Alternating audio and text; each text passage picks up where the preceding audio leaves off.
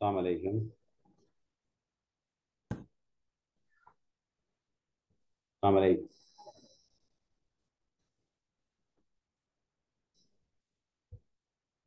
வலைக்கம் அஸ்ஸலாம் சார்.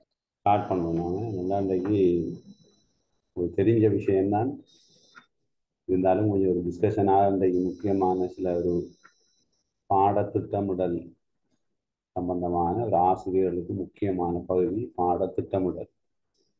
இது சம்பந்தமாக இன்றைக்கு டிஸ்கஸ் பண்ண போகிறோம். இதில் ஜென்ரலாக நீங்கள் சில நோட் எடுத்துக்கொண்டு பிறகு நான் நோட்டை ப்ரிப்பேர் பண்ண 3 நோட்டை உங்களுக்கு அனுப்பணும். 3ஐயும் அனுப்பி வைப்பேன். ஒன்று விசேடமான சில கற்பித்தல் முறைகள், அது கோஆபரேட்டிவ் லேர்னிங், ஒத்துழைப்பு கற்றல், கொலாபரேட்டிவ் லேர்னிங், கோஆபரேட்டிவ் லேர்னிங், அதுக்கு பிறகு லேர்னிங், இது இன்னொன்றான போனவங்களுக்கு பிளெண்டட் லேர்னிங், அதுக்கப்புறம் பாடத்திட்டமிடல், அதுக்கு பிறகு 21ஆம் நூற்றாண்டுக்கான கல்வி. இதில் நீங்கள் இந்த பாடத்திட்டமிடல் சம்பந்தமாக உங்களோட அனுபவ பகிர்வோடு என்னுடைய அனுபவத்தையும் பகிர்ந்து இந்த பாடத்திட்டமிடல் சம்பந்தமான சில விடயங்களை ஒரு கலந்துரையாடலாகவே நடத்துறது பொருத்தமாக இருக்கும். நீங்கள் பாடத்திட்டமிடல்னா என்ன?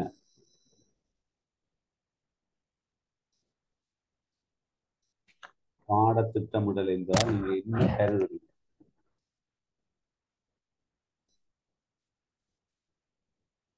முதல் திட்டமிடல்னா என்ன? சார், ஒரு விடயத்தை நாங்க மேற்கொள்றதுக்கு முந்தி அதுல என்னென்ன அடங்க வேணும், எப்படி மேற்கொள்ள வேணும்ன்றத முன்கூட்டியே திட்டமிடுறது சார். திட்டமிடல் என்று சொல்றது முன்கூட்டி நாங்க ஒரு ஒரு உத்திகளை தயார்படுத்திக் கொள்வது, ஒரு பணியை எவ்வாறு நிறைவேற்றுவது என்பது பற்றிய ஒரு திட்டம் ஒன்றை தயாரித்துக் கொள்ள திட்டமிடல். எங்களுக்கு தெரியும், ஒரு முகாமைத்துவ செயற்பாட்டில் முக்கியமான ஒரு பணியாக திட்டமிடல் காணப்படுகிறது. மேனேஜ்மெண்ட் அதில் மிக முக்கியமான ஒன்றுதான் திட்டமிடல்ங்கிறது உங்களுக்கு தெரியும். அப்போ இந்த திட்டமிடல்ல நோமலாக எந்த ஒரு விடயத்தையும் நாங்கள் துல்லியமாக திட்டமிடவில்லை என்றால் எங்களுக்கு அது முற்று முழுதாக ஃபெயிலியர் ஆகும். திட்டமிடல்ல பல படிமுறைகள் அல்லது தொழிற்பாடுகள் இருக்கிறது. அதில் ஒன்று பிளானிங் திட்டமிடல், கண்ட்ரோலிங் கட்டுப்படுத்தல், ஆர்கனைசிங் ஒழுங்குபடுத்தல், லீடிங் தலைமைத்துவப்படுத்தி வழிகாட்டுதல் என்று சொல்றாங்க. இன்னும் சில இடங்கள்ல planning, organising, staffing, leading and controlling என்று முகாமைத்துவ தொழிற்பாடுகளை 5 தொழிற்பாடுகளாக வைத்திருக்கிறார்கள். இப்படி ஒவ்வொரு வகையான முகாமைத்துவ கொள்கையிலேயும் நிறைய வகைப்பாடுகள் இருக்கிறது. தற்போது 5 தொழிற்பாடுகள் இருக்கிறது முகாமைத்துவத்தில். ஒன்று பிளானிங் திட்டமிடல், ஆர்கனைசிங் ஒழுங்குபடுத்தல், லீடிங் வழிகாட்டுதல், ஸ்டாஃபிங் ஆளணியினரை நியமித்தல், கண்ட்ரோலிங் கட்டுப்படுத்தல் போன்ற 5 விடயங்களை நாங்கள் இப்போது சாதாரணமாக தெரிந்திருக்கிறோம். எனவே அதன் அடிப்படையில் பாடத்தை திட்டமிடல் என்பது ஒரு வகையான ஒரு ஆசிரியரை முகாமையாளராக கருதுகிறது. ஒரு ஆசிரியரை முகாமையாளராக கருதுகிறது.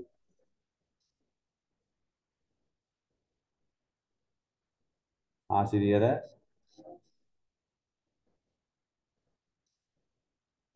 முகாமையாளராக கருதுகிறது. இப்ப நாங்க திட்டமிடல் 5 படிமுறைகள் முகாமைத்துவத்தில் ஒரு பணியாக இருந்தாலும் பாடத்திட்டமிடல் என்பது ஒரு ஆசிரியரை பொறுத்தவரையில மிக முக்கியமானது. இப்ப பாடலை திட்டமிடல் பாடத்தை திட்டமிடல் என்பதன் முக்கியத்துவத்தை பற்றி நாங்கள் இதை பார்க்க போகின்றோம். ஏன் நீங்கள் உங்களுடைய பாடத்தை திட்டமிட வேண்டும்?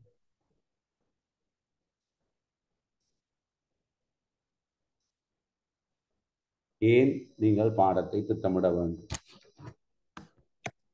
நாம் அது தொடர்பாக கொஞ்சம் விரிவாக முக்கியமான சில விஷயங்களை டிஸ்கஸ் பண்ணி இன்றைக்கு இந்த பாடத்திட்டம் எழுதுறது தொடர்பான விளக்கத்தையும் நீங்க தெளிவுபடுத்திக் கொள்ளணும். ஏனென்ற ஆக முக்கியமான ஒரு விஷயம், நிறைய அபிப்பிராயங்கள் இருக்கிறது. பாட திட்டமிடல் தொடர்பாக பிழையான சில அபிப்பிராயங்கள் சிலர் இருக்கிறது. அது தொடர்பாக நாங்கள் பார்க்கிறோம்.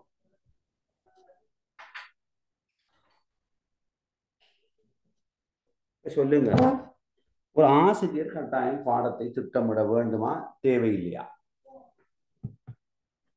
ஒரு ஆசிரியர் பாடத்தை திட்டமிட வேண்டுமா தேவையில்லையா? ஹலோ, திட்டமிட வேண்டும். ஜம்லா சொல்லுங்க,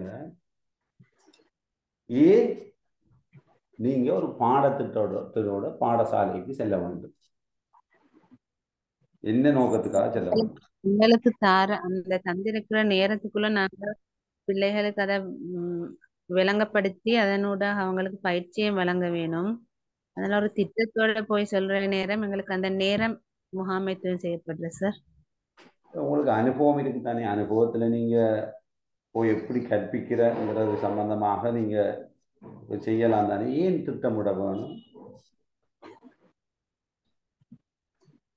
உங்களோட அனுபவத்தை வச்சு நீங்க நேரம் ஓகே, நேரத்தை முகாமைத்துவம் செய்யணும்னு சொல்றீங்க, ஓகே, அதை ஏற்றுக்கொள்றது. அநேகமான ஆசிரியருக்கு இந்த பாடத்திட்டம் இருக்கிறதா?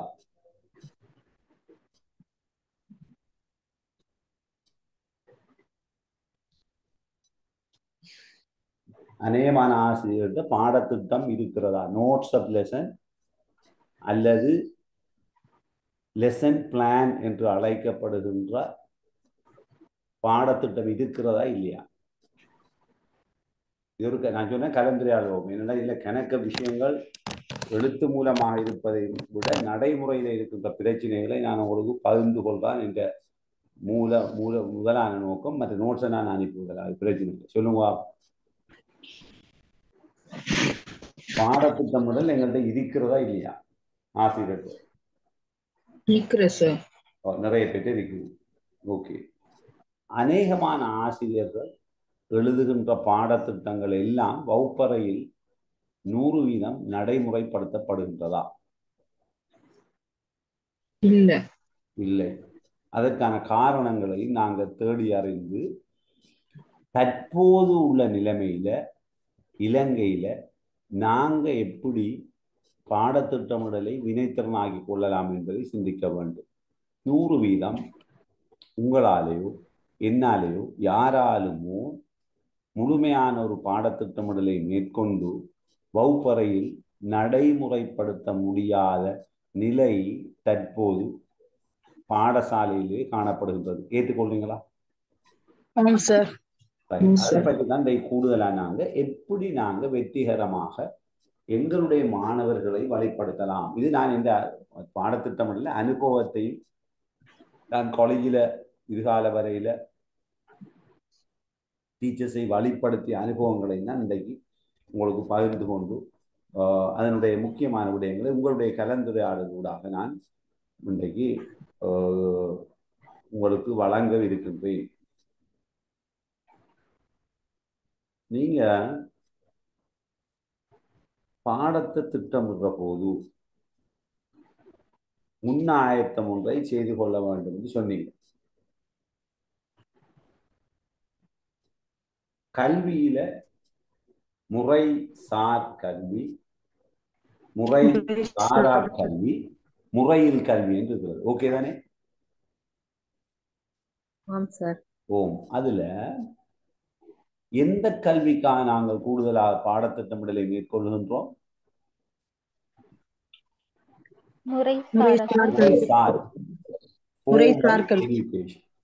பாடசாலையிலே மேற்கொள்ளப்படுகின்ற பொதுவாக பொதுக்கல்வி என அழைக்கப்படுகின்ற ஜெனரல் எஜுகேஷன், பொதுக்கல்வி என அழைக்கப்படுகின்ற கல்வி பாடசாலைகளிலே நடைமுறைப்படுத்தப்படுகிறது. தரம் 1 தொடக்கம் தரம் 13 வரை. எனவே ஒரு ஆசிரியரை பொறுத்தவரையிலே மாணவர்களிடத்தில் எதனை விருத்தி செய்து கொள்ள வேண்டும்? மாணவரிடத்தில் எதனை விருத்தி செய்வது எதிர்பார்க்கப்படுகின்றது?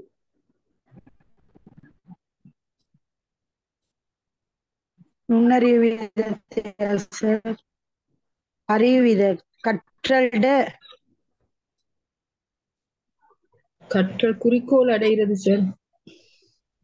கற்றல் குறிக்கோளை அடைதல். எஸ். இப்ப நாங்க கற்றல் குறிக்கோள் என்று சொல்லுவதில்லை. அதுலதான் இன்றைக்கு நாங்கள் கொஞ்சம் வித்தியாசமாக பார்க்க போகின்றோம். கற்றல் குறிக்கோளை அடைவதில்லை, மாறாக கற்றல் பேறுகள் என்று அழைக்கின்றோம். பிறகு நாங்கள் இதை மெஷர்மெண்ட்ல இன்னும் விரிவா படிப்போம். கற்றல் பேறுகள் குறிக்கோள்களுக்கு பதிலாக தற்போது கற்றல் பேறுகள் என அழைக்கப்படுகின்றது. நீங்க உங்களுடைய வகுப்பறையிலே ஒரு பாடத்தை திட்டமிடுகின்ற போது 3 விதமான நிலைமைகள், 3 விதமான ஆட்சி புலங்கள் மாணவரிடத்திலே விருத்தி செய்வது எதிர்பார்க்கப்படுகின்றது. சொல்லுங்க, ஜம்லா, ஷிப்னா, ரிசானா, ஜுபைர், ஆரண்டான், என்ன புலங்கள்? 3 விதமான புலங்கள். அறிவு, திறன், மனப்பாங்கு. அது புல ஓகே தான் என்றாலும் அந்த 3 புலங்கள் நீங்க என்ன படிச்சிருக்க மாட்டீங்க. அறிதல் ஆட்சி புலம், காக்னிட்டிவ் டொமைன், மன வளர்ச்சி ஆட்சி புலம், இஃபெக்டிவ் டொமைன், சைக்கோமோட்டார் டொமைன், உள இயக்க ஆட்சி புலம் எனப்படுகின்ற 3 விடயங்கள் ஒரு பிள்ளை ஒரு பாடத்தினூடாக விருத்தி செய்வது எதிர்பார்க்கப்படுகின்றது. இன்னும் பல விடயங்கள் அளக்கப்பட வேண்டும். பின்னர் அது சம்பந்தமா நாங்க பார்ப்போம். எனவே ஒரு பிள்ளைகிட்ட நீங்க சொன்ன மாதிரி அறிவு, திறன், மனப்பாங்கு எனப்படுகின்ற விடயங்கள் அளக்கப்பட வேண்டும். இந்த அறிவு, திறன், மனப்பாங்கு என்பது இப்போது மாற்றம் செய்திருக்கிறார்கள். யாராவது தெரிந்தா சொல்லலாம். என்னென்று மாற்றி இருக்கிறார்கள்? அறிவு, திறன், மனப்பாங்கை மாற்றம் செய்திருக்கிறார்கள். எதனை மாற்றம், எவ்வாறு செய்திருக்கிறார்கள் சொல்லுங்க. எவ்வாறான மாற்றம் இடம்பெற்றிருக்கிறது? யாராவது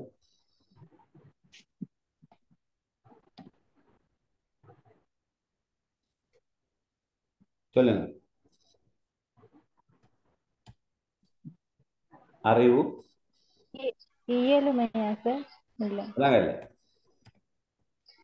இயலுமை இல்லை. அதில் ஒரு மாற்றம் வர நீங்கள் நான் நினைக்கிறேன்.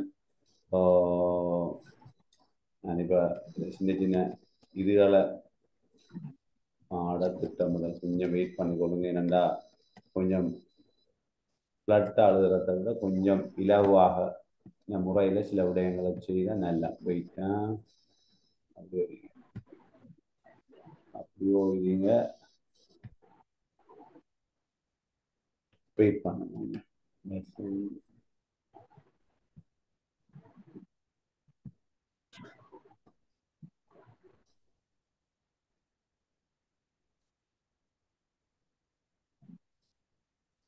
கொஞ்சம் வெயிட் பண்ணிக்கோங்க. ரைட். இப்போ பாடத்திட்டமிடல் முக்கியமாக 3 விடயங்கள் கருத்தில் கொள்ளப்படும் சொன்னு. ஒன்று என்ன சொன்னீங்க? அறிதல் ஆட்சி புலம். அதாவது என்னென்ன புலங்கள் மாணவரிடத்தில் விருத்தி செய்யப்படணும்? அறிதல் ஆட்சி,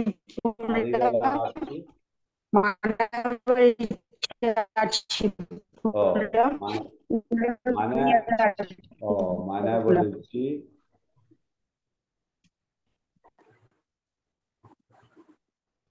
ஆட்சி, புல இயக்கம். ஓகே. இப்ப இதை பத்தி நான் போறோம். இதுல சொல்லுங்க, இந்த 3 புலத்திலையும் இருக்கின்ற ஆட்சி புலங்கள் பற்றி தான் நாங்கள் இப்ப இதுல சொன்னோம். நீங்க அறிவுத்திறன் மனப்பாங்கு சொன்னீங்க. ஆட்சி புலங்கள், மூளையில் இருக்கிற ஆட்சி புலங்கள், அது நீங்க பிறகு படிப்பீங்க. இதுல மெஷர்மெண்ட் இல்லை. நாங்கள் தொடங்குவோம், அந்த இடம் படிப்போம். ஆட்சி புலங்கள் இருக்கிறது. ஓகே. இப்ப எனக்கு சொல்லுங்க, நீங்க சொன்னீங்க அறிவு திறன் மனப்பாங்கு, இதைத்தான் நாங்க காலாகாலமாக படித்து கொண்டு வந்தது. இருந்தாலும் இப்ப சொல்றாங்க கஸ்புண்ட எண்ணக்கரு இப்போ இருக்கிறது. என்னது கஸ்புண்டா என்ன? நான் நினைக்கிறேன் புது விடயங்கள் உங்களை வந்து சேரல. கேஎஸ்பி கஸ்புண்டா என்ன? கேண்டா என்ன? யாராவது தெரியுமா?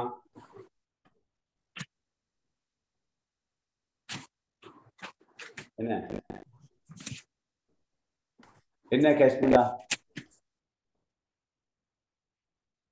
சொல்லுங்க. நாலேஜ். அடுத்தது என்ன? attitude. எஸ்ண்டா knowledge, attitude,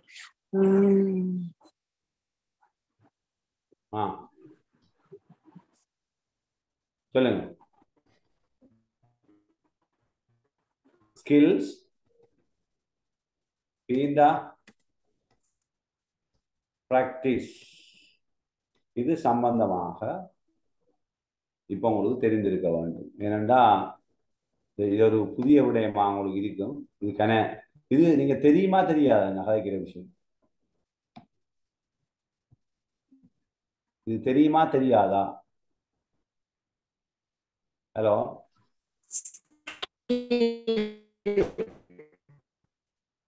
ஜம்லா, ஏற்கனவே தெரியுமா உங்களுக்கு? தெரியாது சார். ரைட். அப்ப இதை கொஞ்சம் கவனமா கேட்டுக்கணும். இதுதான் இந்த திட்டமிடல முக்கியமான விஷயம். நான் படிக்கிற நோட்ஸை உங்களுக்கு 3 நோட்ஸையும் ப்ரிப்பேர் பண்ணிட்டு இருக்கிறேன். நான் அனுப்பி வைப்பேன். நான் எல்லாரும் கொஞ்சம் உங்களுக்கு ஏற்ற மாதிரி அனுப்பணும். இதுல இல்லை திட்டமிடல் சம்பந்தமான ரைட். இப்ப நாலேஜுங்கிறது சும்மா சிம்பிளா சொல்லுவோம். உங்களுக்கு சின்ன பிள்ளைகளுக்கு நீங்க என்ன சொல்லுவீங்க? பல்லு துலக்குதல் சம்பந்தமா என்ன சொல்லுவீங்க பிள்ளைகளுக்கு? பல்லு துலக்காவிட்டால் என்ன நடக்கும்?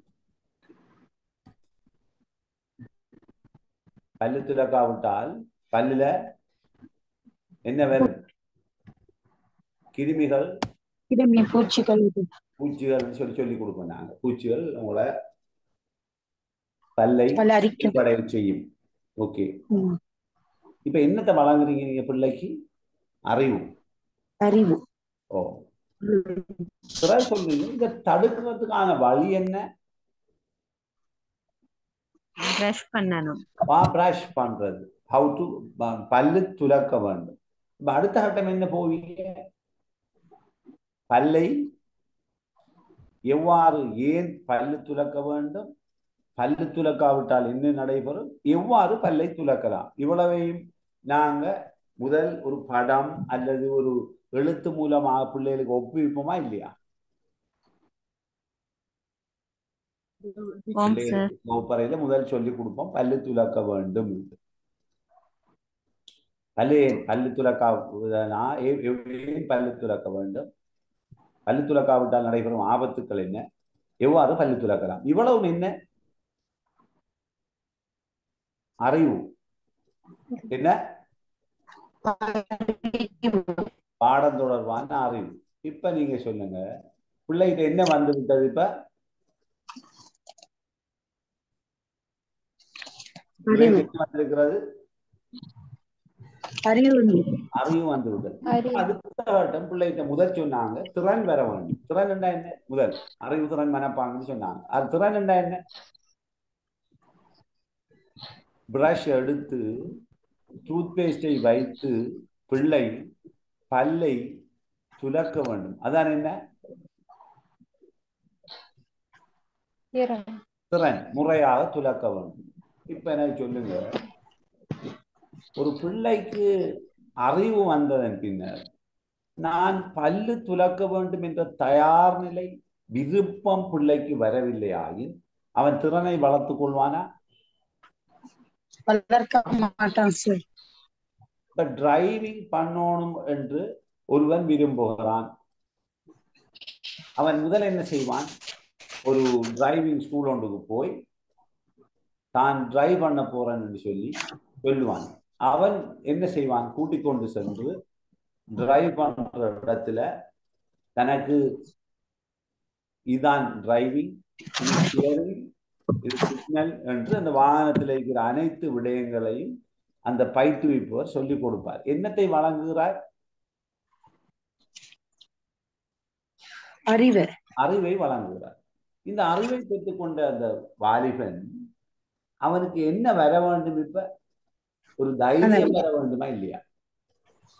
இயக்குற தைரியம் வரும். தைரியம் வரும். நான் வாகனத்தை ஓட்டுவேன் என்ற தைரியம் இல்லாமல் கைகால் உதறிக்கொண்டு நடுங்குகின்ற ஒரு நபர் திறனை வளர்த்துக் கொள்ள முடியுமா? முடியாது. ஓட்ட வீரர், நீச்சல் வீரர் எவ்வாறு நீந்துவது என்று கற்பிக்கலாம், வீடியோ போட்டு காட்டலாம், நோட்ஸை அடித்து கொடுக்கலாம். தண்ணிக்குள் இறங்க பயப்படுகின்ற ஒருவன் எப்பயாவது அவனுடைய திறனை வளர்த்துக் கொள்ள முடியுமா? முடியாது. அதனால எனக்கு அறிவு வந்து விட்டால் முதல் அடுத்தபடியா என்ன வர வேண்டும்? திறன் இல்லை, மனப்பாங்கு வர வேண்டும். அவன் தைரியம் வர வேண்டும், விருப்பம் வர வேண்டும். அறிவு வந்தவன் மனப்பாங்கு இல்லாமல் விருப்பம் இல்லாமல் திறனை வளர்த்துக் கொள்வானா? ஆசிரியராக வர வேண்டும் என்று விரும்புகின்றவன் பல நூல்களை வாசித்து விருப்பம் இல்லாமல் அவன் ஆசிரியராகிற திறன்களை வளர்த்துக் கொள்வானா?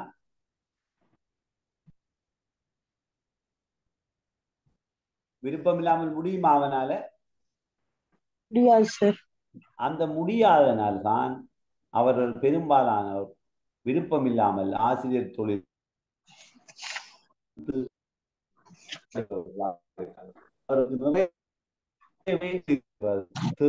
வளர்த்துக் கொள்ளவில்லை. ஏன் வளர்த்துக் கொள்ளவில்லை என்றால் அவர் முயற்சிக்கவில்லை.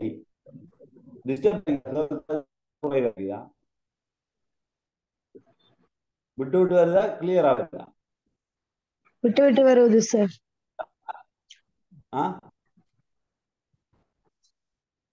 கிளியர் இல்ல சார்.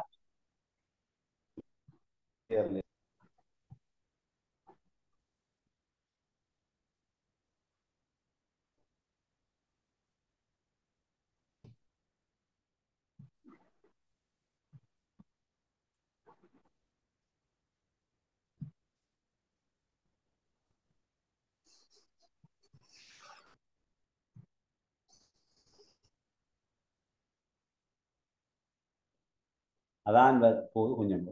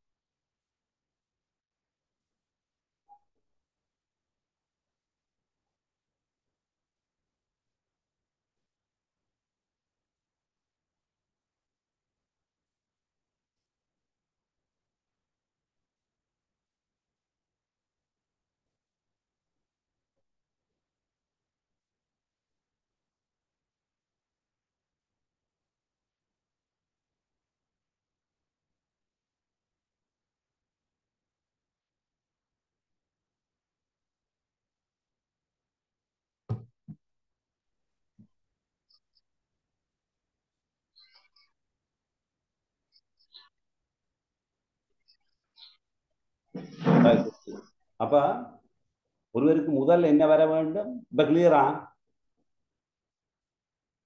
கிளியரா? ஹலோ ஓம் சம்லா சார். ரிசானா சம்லா ஷீஃப்னா கேக்குதா? ஓம் சார்.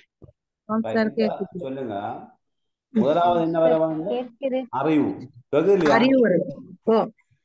ரெண்டாவது என்ன வரணும்? அவனோட மனப்பான்மை மனப்பான்மை. விருப்பம் வரணும். மூணாவது திறன். அப்பதான் அவன் நீச்சலுக்கான நீரினுள் இறங்கி திறனை பெற்றுக் கொள்வான்.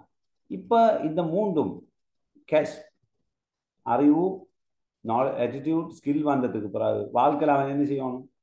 ப்ராக்டிஸ் பண்ணணும், பயிற்சி எடுக்க வேண்டும். ப்ராக்டிஸ் பண்ணி பண்ணி பண்ணி அவன் என்னத்தை அடைகிறான்? தேர்ச்சியை அடைகிறான். ஆனால் தேர்ச்சி என்பது நீச்சல் பழகுவதோ பல்லு துலக்குவதோ அல்ல. தேர்ச்சி என்பது என்ன? ஒரு மிக பரந்துபட்ட எண்ணக்கரு.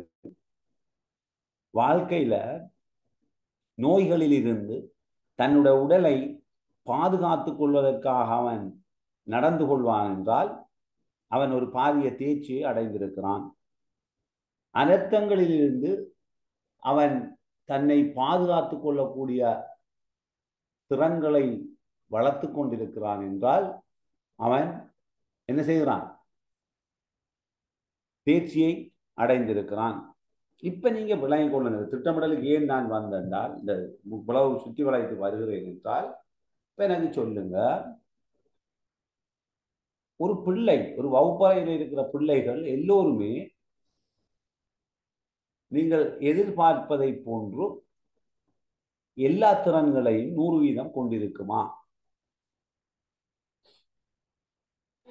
நீங்கள் எதிர்பார்ப்பு தேர்ச்சி அடைந்து இல்ல. இல்லை.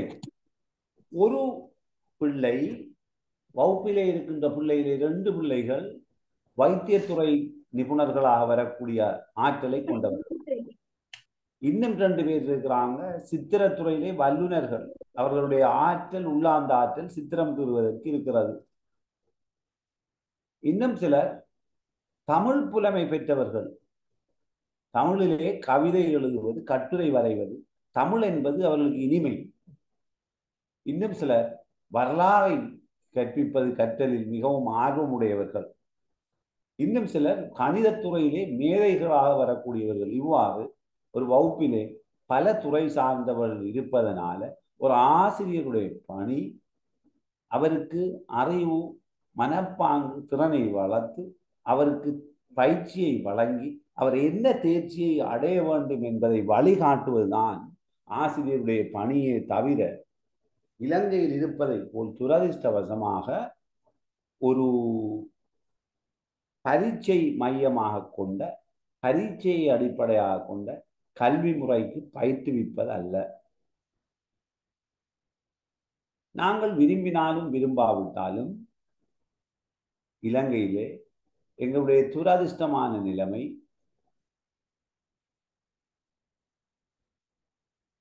மாணவர்களை நாங்கள் பரீட்சைக்கு தயாராக்குவதை தவிர அவர்களுடைய என்ன அறிவு வளர வேண்டும், என்ன மனப்பாங்கு அவர்களிடத்திலே வளர வேண்டும், என்ன திறன்கள் வளர வேண்டும், எதனை அவர்கள் பயிற்சி செய்ய வேண்டும், என்ன துறையை அவர்கள் தெரிவு செய்து கொள்ள வேண்டும் என்பதை பற்றி சிந்திப்பதை விட எங்களிடம் தரப்பட்டிருக்கின்ற சில விடயங்களை நாங்கள் ஒப்புவிக்கின்றவர்களாகத்தான் நாங்கள் இருக்கின்றோம். ஏற்றுக்கொள்கின்றீங்களா?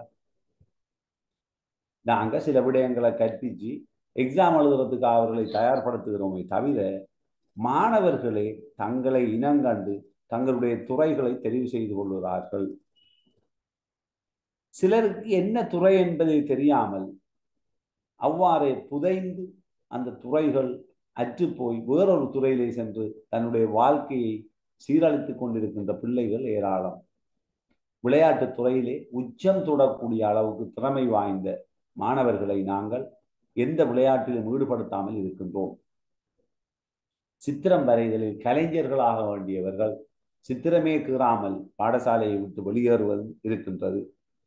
கணித துறை மேதையாக இருக்கின்றவர் கணிதத்தை தெரியாமலே பாடசாலையை விட்டு வெளியேறுகின்றார். இதற்கு ஒரு சிறிய உதாரணத்தை கூறுகின்றேன்.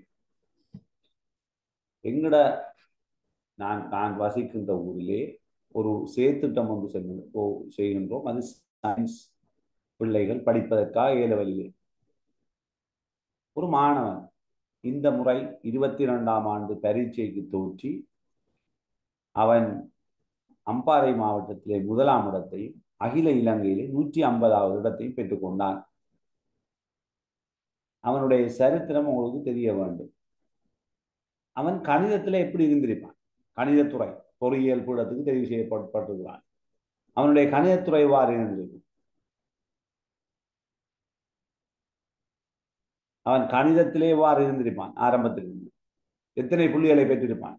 1ஆம் வகுப்பிலிருந்து 13 வரைக்கும் ஓஎல் எத்தனை புள்ளிகளை பெற்றிருப்பான்? ஜம்லா 6ஆம் வகுப்பில் எத்தனை புள்ளிகளை பெற்றிருப்பான்? 4ல அவன் எத்தனை? ஜம்லா எத்தனை புள்ளி? எத்தனை புள்ளிகள்ல வந்திருப்பான் அவன் சாதாரணமா 1 தொடக்கம் 11 வரைக்கும்? 75க்கு மேல் சார். 75, 90, 95 எடுத்திருக்க வேண்டும். அகில இலங்கையில 150வது இடம் முழு மாணவருடையும் போட்டியிட்டு 150வது இடத்தை பெற்றுக்கொள்றவன் எவ்வாறான புள்ளிகளை பெறவன்? ஜம்லா எப்படி புள்ளி பெறவன்? ஜம்லா, ஷிஃப்னா எத்தனை புள்ளிகளை பெற்றிருக்கோம் சொல்லுங்க ஷிஃப்னா. ஷிஃப்னா எத்தனை புள்ளிகளை அவன் பெற்று வந்திருக்க வேண்டும் தொடர்ச்சியாக?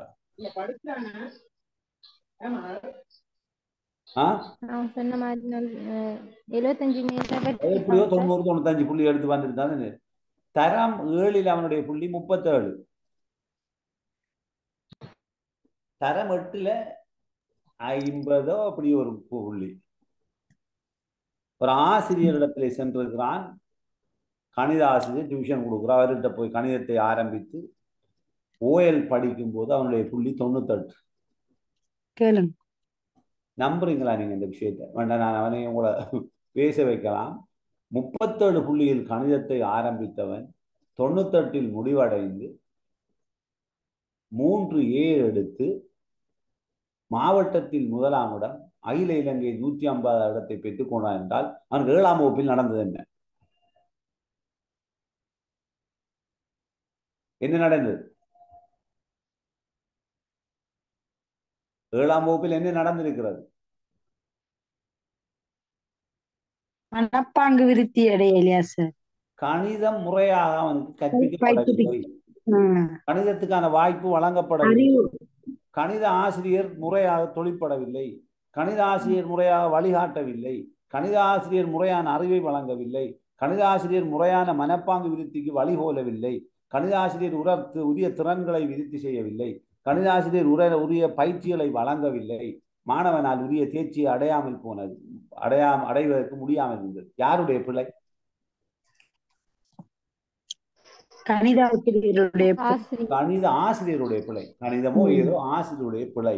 இந்த சம்பவம் ஒன்று அவனுடைய நல்ல காலம், இறைவனுடைய அல்லாஹ்வினுடைய ஏற்பாடு.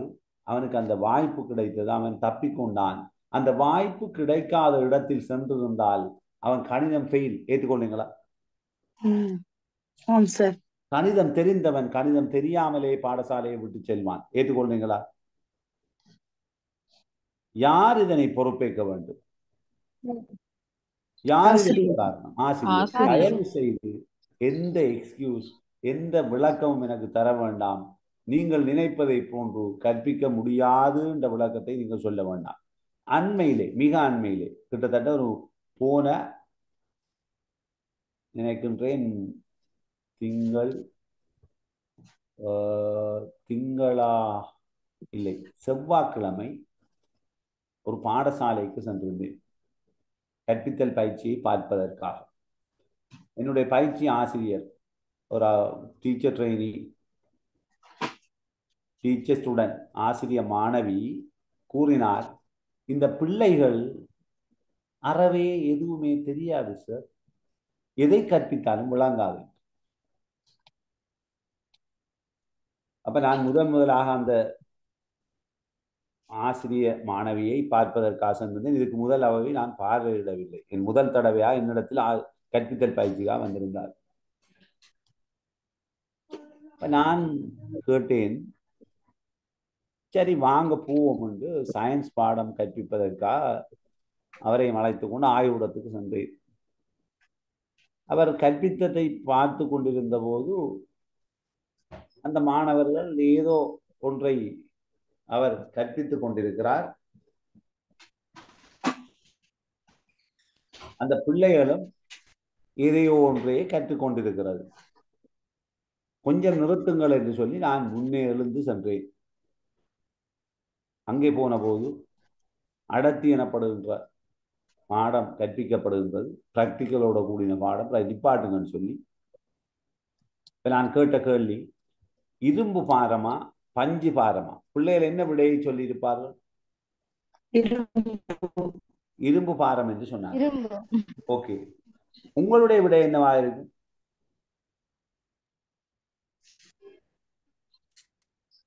உங்களுடைய விடை என்னவா இருக்கு? ரிசானா, சுபைர், உங்களுடைய விடை என்ன? ரெண்டும் சமனானது. ரெண்டும் சமனானது. ஷிஃப்னா, உங்களுடைய விடை? ரெண்டும் சமனானது. ரெண்டும் சமன். ரைட். இப்ப நான் சொல்றேன், சிறிய ஒரு கல்லினுடைய அளவு இரும்பு துண்டையும் ஒரு மூடையில் பஞ்சையும் கொண்டு போகின்ற போது எது பாரம்? இப்ப மூடை பஞ்சு. நீங்க எப்பதானே சொன்னீங்க இரும்பும் ஒப்பிட்டு பார்க்கணும் சார். எதை ஒப்பிடணும்? பார்க்கணுமே சார், பஞ்சு கூடுதலாய்க்கும். ஒரே கனவளவாக இருக்க வேண்டும். ஒரு பெட்டியை எடுத்து அந்த பெட்டி ஒரு 5 சென்டிமீட்டர் நீளம், 5 சென்டிமீட்டர் அகலம், 5 சென்டிமீட்டர் உயரமான இரும்பு குச்சியையும் அதே அளவு பெட்டி எடுத்து முழுக்க பஞ்சை நன்றாக அடைத்து இப்போது 2 கனவளவும் சமனாக இருக்கின்ற போது நிறுத்தால் எது பாரமாக இருக்கும்? இரும்பு. எனவே பாரமான தன்மையில் இரும்பு பாரமான தன்மை கூடியது. ஆனால் எது பாரம் என்பதை அறிவதற்காக சம கனவுகள் எடுக்கப்பட வேண்டும். இதை நான் கலந்துரையாடினேன். ஒவ்வொரு விடயமா கேட்டேன். மாணவர்கள் விடையளித்தார்கள். இப்ப சொன்னேன், 1 மீட்டர் நீளம், 1 மீட்டர் அகலம், 1 மீட்டர் உயரமான ஒரு பெட்டியை எடுங்கள். ஒன்றுக்குள் நீரை ஊத்துங்கள், ஒன்றுக்குள் தேங்காய் எண்ணெயை ஊத்துங்கள், இதில் ரெண்டும் சமனா வேறுபட்டது. நீர் பாரம் கூடியது, 1 மீட்டர் கனம் தேங்காய் எண்ணெய் பாரம் குறைந்தது. எனவே எது அடர்த்தி கூடியது? நீர் கூடியது, தேங்காய் எண்ணெய் குறைந்தது என்று பிள்ளைகள் சொன்னேன். பிறகு இப்ப சொன்னேன், நீரமானி, அடர்த்தியை அளப்பதற்கான நீரமானியை எடுத்து ஒரு அளவுச்சாடியினுள் இடுகின்ற போது ஒரே அளவான திரவங்களை எடுத்து நீரினுள் இடுகின்ற போது எவ்வாறு இருக்கும், உப்பு கரைசனில் இடுகின்ற போது எவ்வாறு இருக்கும், தேங்காய் எண்ணெயில் இடுகின்ற போது எவ்வாறு இருக்கும் சொன்ன உடனே, நீரில் மேலே உயர்ந்து மிதக்கும், தேங்காய் எண்ணெயில் அமிழ்ந்து மிதக்கும், கூடுதலாக அமிழ்ந்து மிதக்கும். ஏன்? நீரினுடைய அடர்த்தி கூட, அதனால் அது மேலே உயர்ந்து மிதக்கிறது. தேங்காய் எண்ணெயினுடைய அடர்த்தி குறைவு, அதனால் அது ஆழத்தில் கொஞ்சம் சற்று பணிந்து மிதக்கிறது. யார் சொன்ன விடை இது? பிள்ளைகள் சார். பிள்ளைகள். நான் சொல்ற எந்த விடையும் நான் சொல்லவில்லை. 100% அடர்த்தி பற்றிய எண்ணக்கருவை நான் அந்த பாடத்தை எடுக்க விடல டீச்சரை, அந்த டீச்சர் ஸ்டூடெண்ட்ல முற்று முழுதாக அடர்த்தி என்று மகிழ்ச்சியுடன் முகமலருடன் அந்த பிள்ளைகள் இருந்தார்கள். இப்ப ஸ்டூடெண்ட் கேட்டேன், நீங்கள் இப்போது என்ன நினைக்கிறீர்கள்?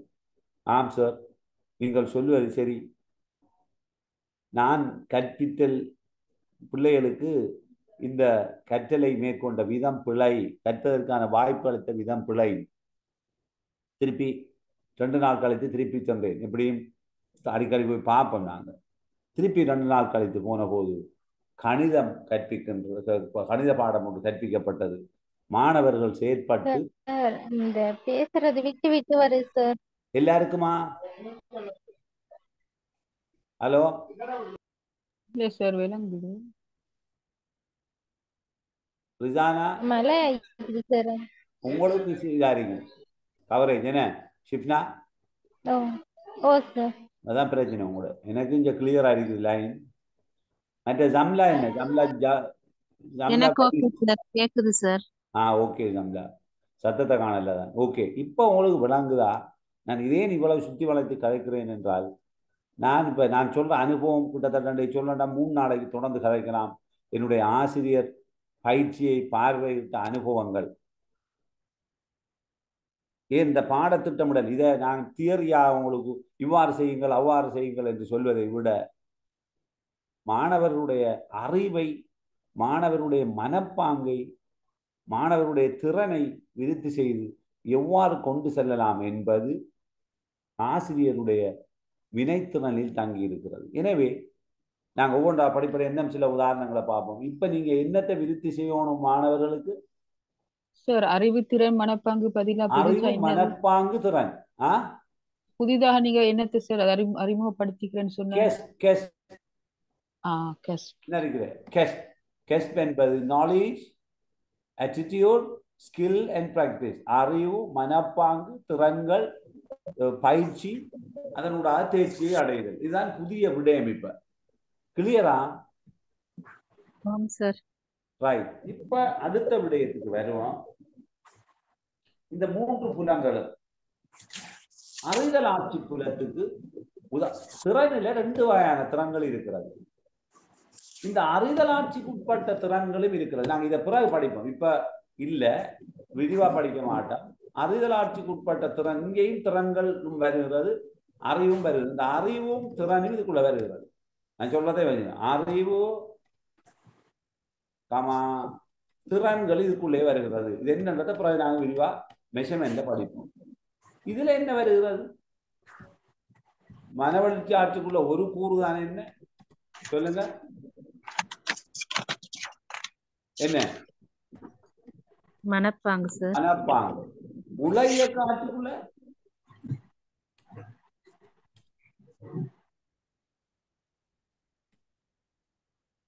என்ன?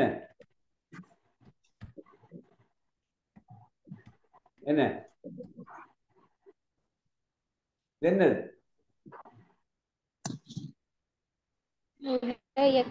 உல உல உல விளையாடி வர்றது உல இயக்கத்திறன். இப்ப சொன்னீங்க இந்த திறன்களுக்கும் எதுக்கு நான் இப்ப அண்டர்லைன் பண்ணியிருக்கிற திறன்களுக்கும் சரியா அண்டர்லைன் பண்ணியிருக்கிற திறன்களுக்கும் வெயிட் பண்ணுங்க.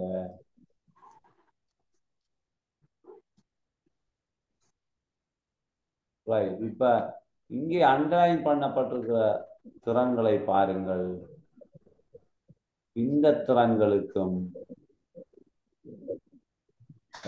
அண்டர்லைன் பண்ணது ஓகே, அண்டர்லைன் பண்ணக்கூட எல்லாத்தையும் அண்டர்லைன் பண்ணது சரி. இப்ப என்ன இருக்கிற திறன்களை வேற கலர்ல போடுறோம் பார்த்துக்கொள்ளுங்க. இந்த திறன்களுக்கும் இந்த உல இயக்க திறனுக்கும் இடையில உள்ள வேறுபாடு என்ன? இப்ப சொல்லுங்க, என்ன வேறுபாடு? இரண்டுக்கு இடையில வேறுபாடு புரிஞ்சா சொல்லுவோம். என்ன வேறுபாடு? உல இயக்க திறன்களுக்கும் அறிதல் ஆட்சி திறன்களுக்கு வேறுபாடு கேக்குதா? கலைக்கிறது கேக்குதா கேட்கலையா? கேக்குது சார். அப்ப உல இயக்க திறனுக்கும் அறிதல் ஆட்சி திறனுக்கும் என்ன வித்தியாசம்?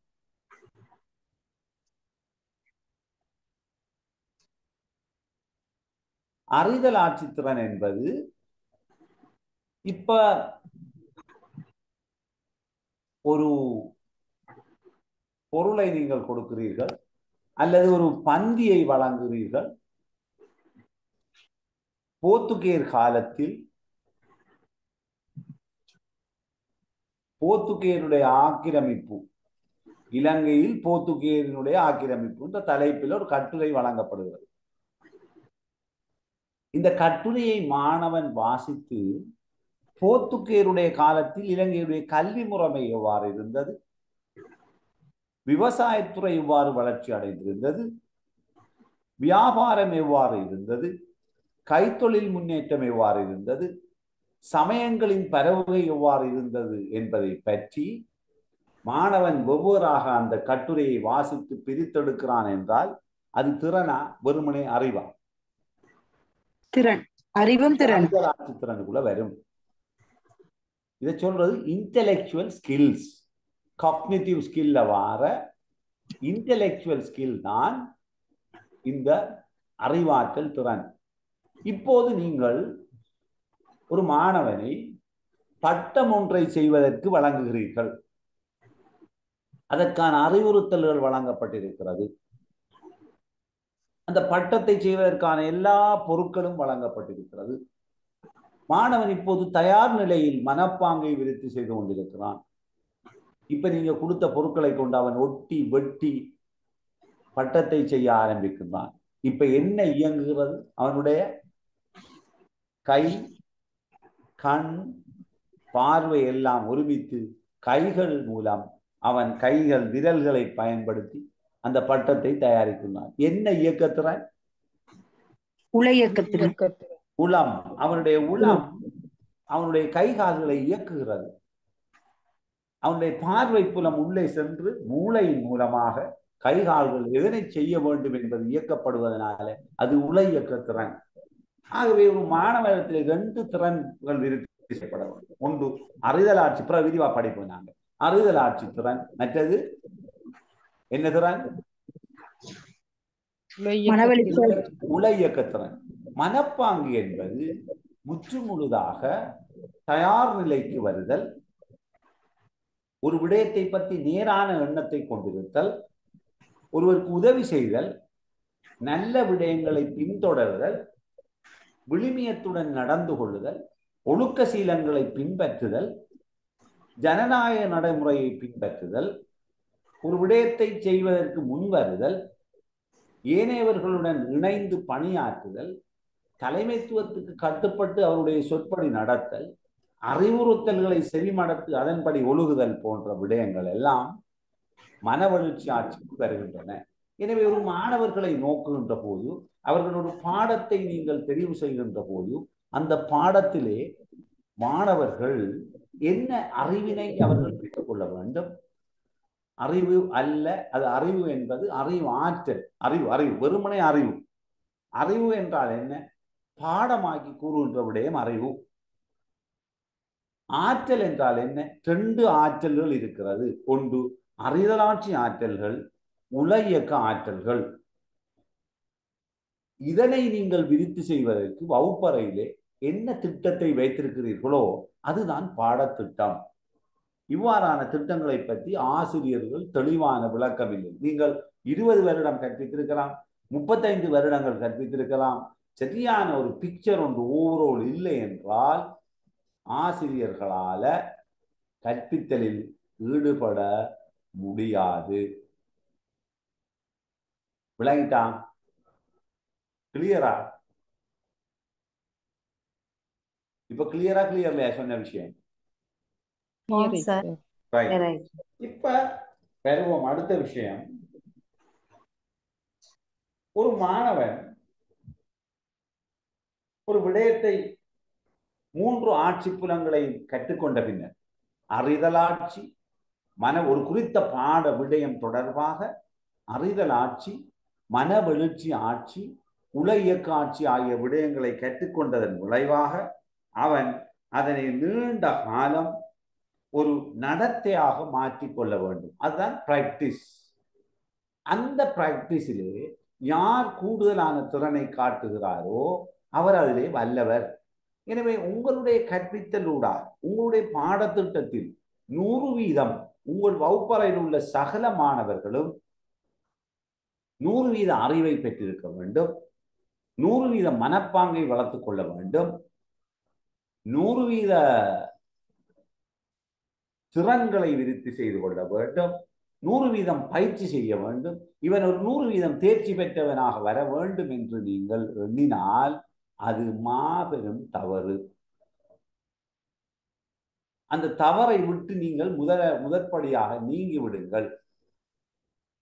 உங்களை நீங்கள் அதிலிருந்து நீக்கிக் கொள்ளுங்கள். அந்த எண்ணத்திலிருந்து நீக்கிக் கொள்ளுங்கள். இப்ப இதிலே ஒரு சில பிள்ளைகள் இருப்பார்கள், ஒரு 98 புள்ளிகளை பெறுவார்கள். எந்த வேலையை கொடுத்தாலும் சிம்பிளாக கைப்பணிகளை செய்வார்கள். சித்திரம் வரைய கொடுத்தால் கற்பனையிலே நீங்கள் எதிர்பாராத அளவுக்கு சித்திரத்தை வரைவார்கள். இது எல்லாராலும் முடியாது. இப்ப நான் ஒரு கேள்வி கேட்கிறேன்.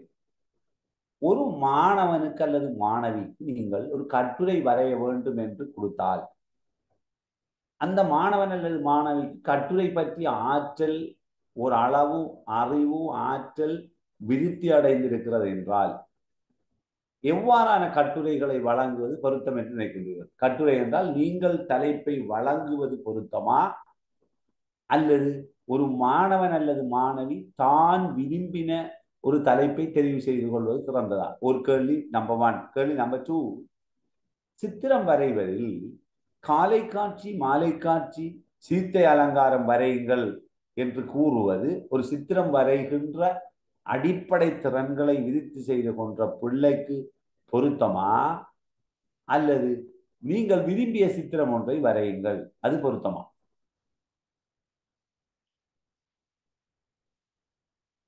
கேள்வி விளங்கினால் விடை கூறலாம்.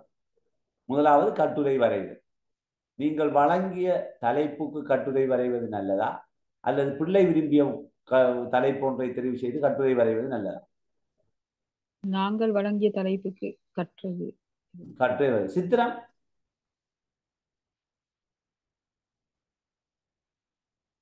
சித்திரம்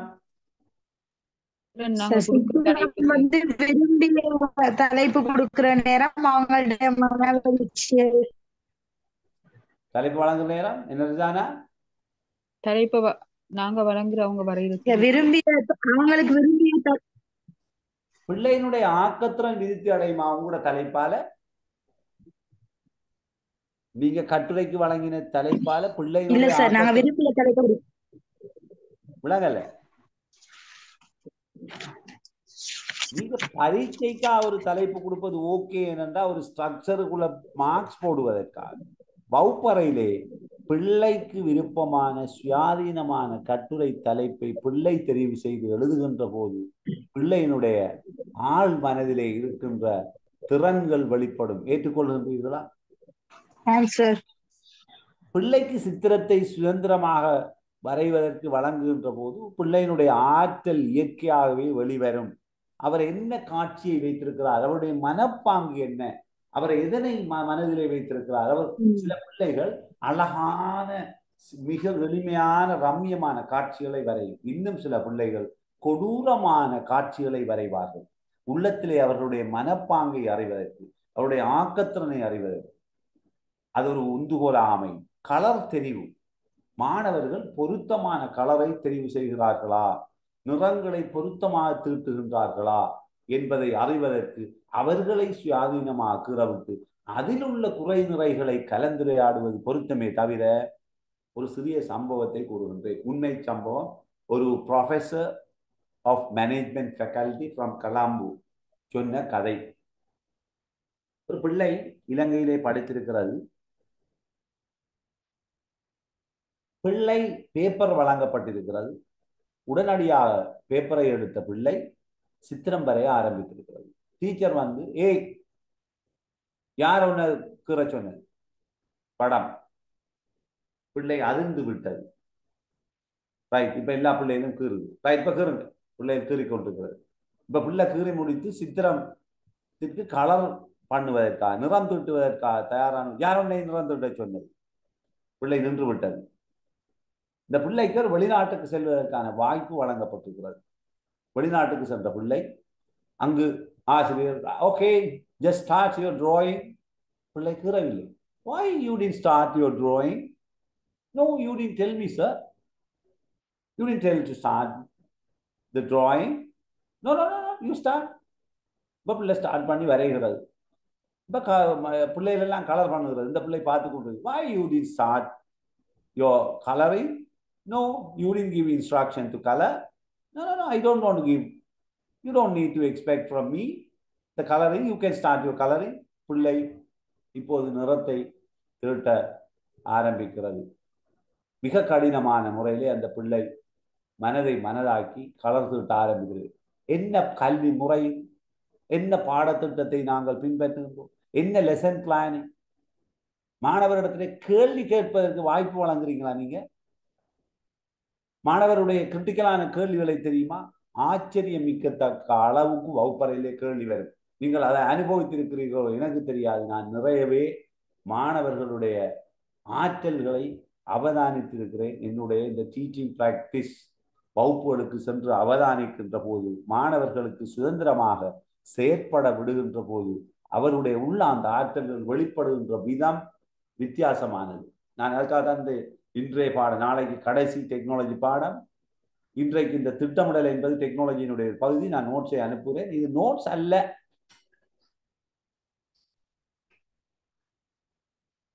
நோட்ஸ் அல்ல, இது நோட்ஸ் அல்ல. இது வகுப்பறையிலே நடைமுறைப்படுத்த வேண்டிய விடயம். ஆகவே நீங்கள் நிலைத்திருப்பதற்கு, மாணவர் கற்றுக்கொண்டவற்றை நடத்தை மாற்றமாக, நீண்டகால ரீதியான மாற்றமாக ஏற்படுவதாக இருந்தால் மாணவர்கள் அதனை தெளிவாகவும் மிகவும் ஆழமாகவும் கற்றுக்கொள்ள வேண்டும். இப்போது வருவோம். ஒரு ஆசிரியர் ஒரு பாட அலகை முன்வைப்பதால் எதிர்பார்ப்பது என்ன?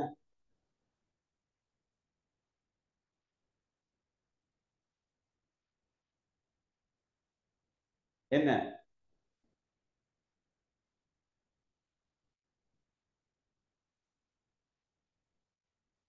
என்ன ஆசிரியர் எதிர்பார்க்கிறேன்? மாணவருக்கு நான் இதை கற்பிக்க வேண்டும். ஏற்றுக்கொள்றீங்களா? இந்த பாட அலகை மாணவருக்கு சிறப்பான முறையில் கற்பிக்க வேண்டும். இதை ஒரு அறிஞர் கூறுகிறார்.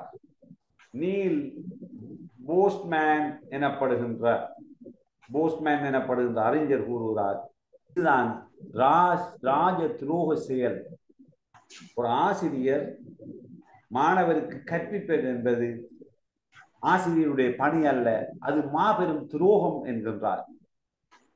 ஏனென்றால் மாணவர்களுக்கு நாங்கள் கற்பிப்பது அல்ல. நான் லெசன்ல கடைசி வரை கற்பித்தல் விளக்குதல் என்று எழுதியிருந்தால் உடனே சிவப்பு பேனாவினால் வெட்டி விடுவேன்.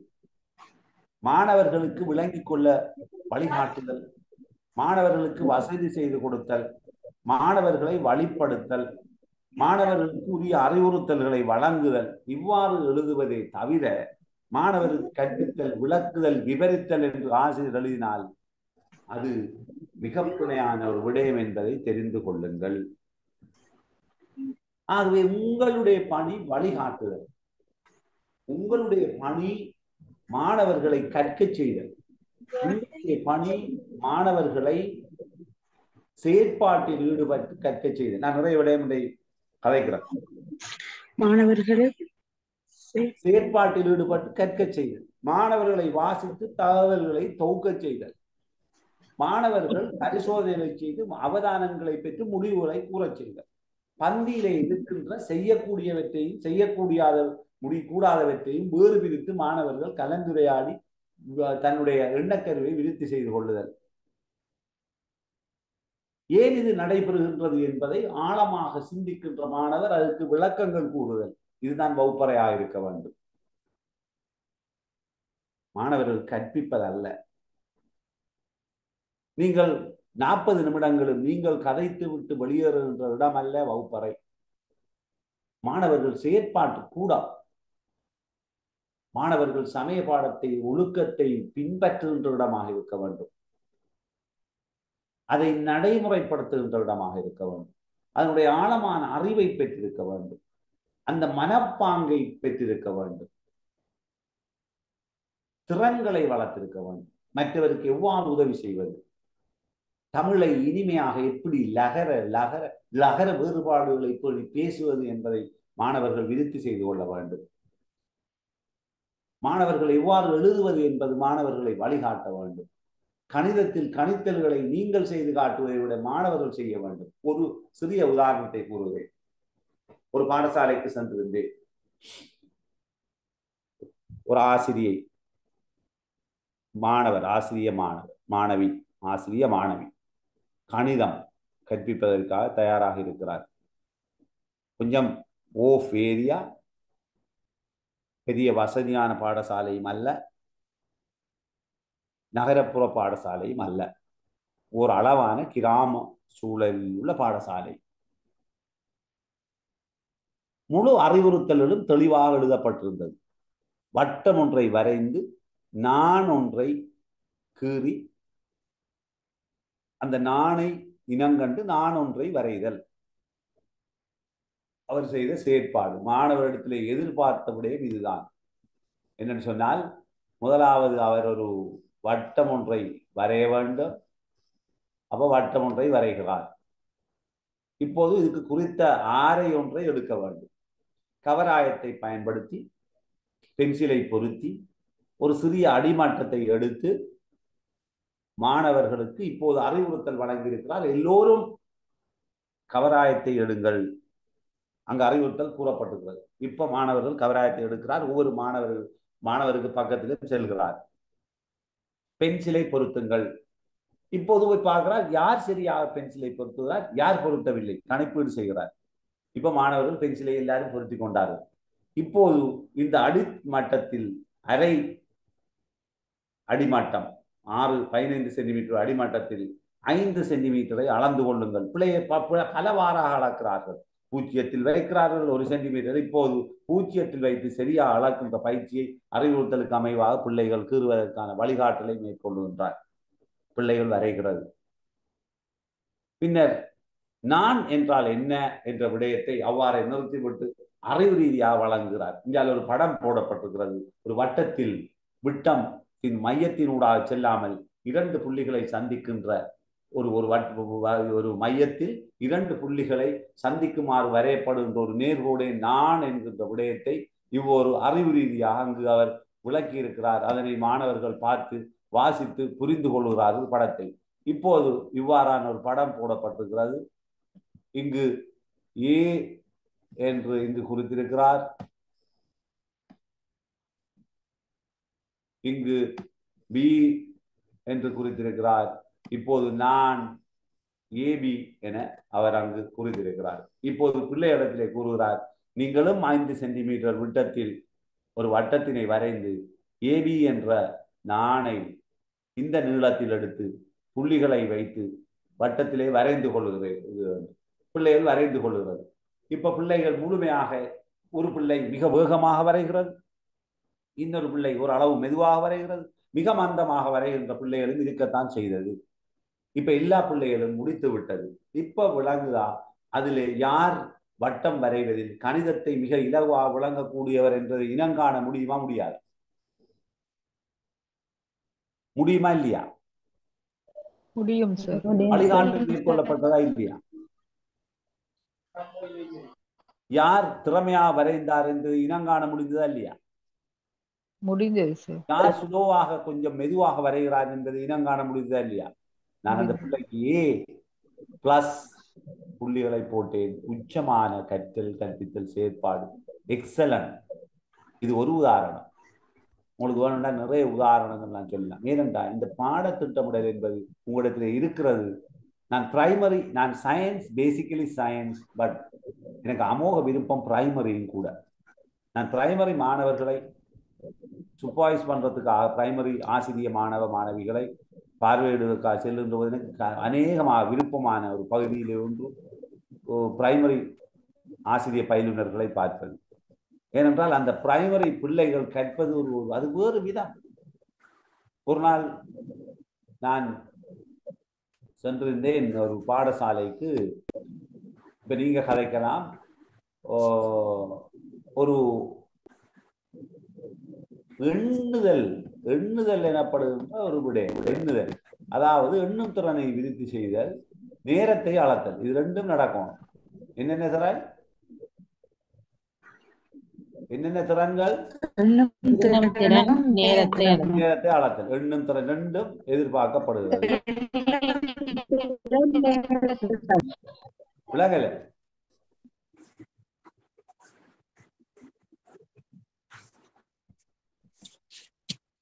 ஹலோ, சொல்லுங்க. எனக்கு கேட்குது இல்லை உங்களோட இது.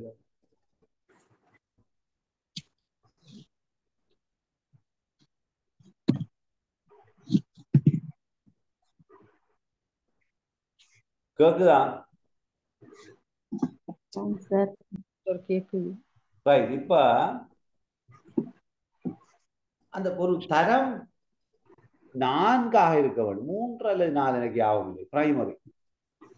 இப்ப அந்த ஆசிரிய பயிலுனர் வழங்கிய செயற்பாடு என்னவென்றால் 100 புளியம்பித்துக்களை வழங்கி அதனை ஒரு பிளாஸ்டிக் போத்தலினுள் போட வேண்டும். அவ்வாறு பிளாஸ்டிக் போத்தலினுடைய போடுகின்ற போது அந்த 100ஐ சரியாக எண்ண வேண்டும். அந்த 100 வித்துக்களையும் அந்த பிளாஸ்டிக் போத்தலினுள் போடுவதற்கு எடுத்த நேரத்தையும் கணிக்க வேண்டும், கணித்து குறித்துக் கொள்ள வேண்டும். இதுதான் சவால். இது ஒரு குழுச்சேற்பாடு. ஆனால் குழுச்சேற்பாடாக இருந்தாலும் ஒரு மாணவர் 5 மாணவர்கள் அந்த குழுவில் இருக்கிறார்கள் என்றால் ஒரு மாணவர் அதனை எண்ணி போட மற்ற மாணவர் ஸ்டாப் வாட்ச், நிறுத்தற்கடிகாரத்தை கொண்டு அதற்கு எடுத்த நேரத்தை கணிக்க வேண்டும். 100 வித்துக்களை சரியாக எண்ணுகிறாரா என்பதை அவதானித்துக் கொண்டிருக்க வேண்டும். இவ்வாறு அந்த 5 மாணவர்களும் மாறி மாறி மாறி எண்ண ஒவ்வொரு மாணவரும் அந்த நிறுத்தற்கடிகாரத்தை கொண்டு நேரத்தை கணிக்க வேண்டும். இப்ப யோசிங்க, இந்த மாணவத்தில் என்னென்ன திறன்கள் அளக்கப்படுகிறது, என்னென்ன திறன் விருத்தி ஏற்படும் சொல்லுங்க. எண்ணுதல் திறன், சரியாக எண்ணுகிறார்களா, ஒவ்வொரு மாணையும் வழிகாட்ட முடியும். ஓகே. 2, நேரத்தை கணிக்கின்ற திறன். மாணவர்களுக்கு ஸ்டாப் வாட்சை பயன்படுத்தி, நிறுத்தற்கடிகாரத்தை பயன்படுத்தி முறையாக அவர்கள் இதனை செய்வார்களா என்பதை அறிகின்ற திறன் இருக்கிறதா என்று விருத்தி செய்தல். அடுத்தபடியாக யார் மிக விரைவாக துல்லியமாக எண்ணுகிறார், யார் துல்லியமாக நிறுத்தற்கடிகாரத்தை பயன்படுத்தி நேரத்தை கணிக்கிறார், இதில் 6 டாப், 6 ஒரு அளவானவர் என்பதை வேறுபடுத்தி உங்களால் குறித்து கொள்ள முடியுமா இல்லையா? குறித்து கொள்ள முடியுமா இல்லையா? முடியும் சார். இதுதான் கணிப்பீடு. மதிப்பீடு என்பது 100 வித்துக்களை எண்ணியிடுதல், நேரத்தை கணித்தல். சரியா? கணிப்பீடு என்பது அவர் அந்த வித்தை எண்ணுவதற்காக விட்ட பிழைகளை, நலிவுகளை வலிவாக்குதல், வலிவுகளை மேம்படுத்துதல், நேரத்தை கணித்தல் போன்ற விடயங்கள் இதில் அடங்கும். இப்போ உங்களுக்கு விளங்குதா நாங்க கற்பித்தல எவ்வளவு துல்லியமாக திட்டமிட ஏற்றுக்கொண்டீங்களா? கிளியரா? கிளியரா? கிளியர் இல்லையா?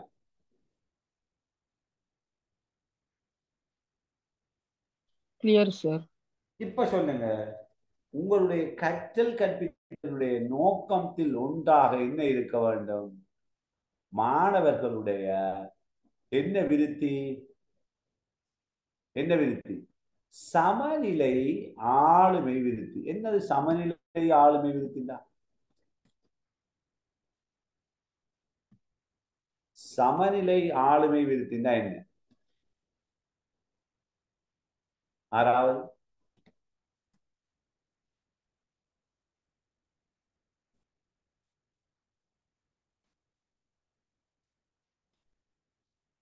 என்ன?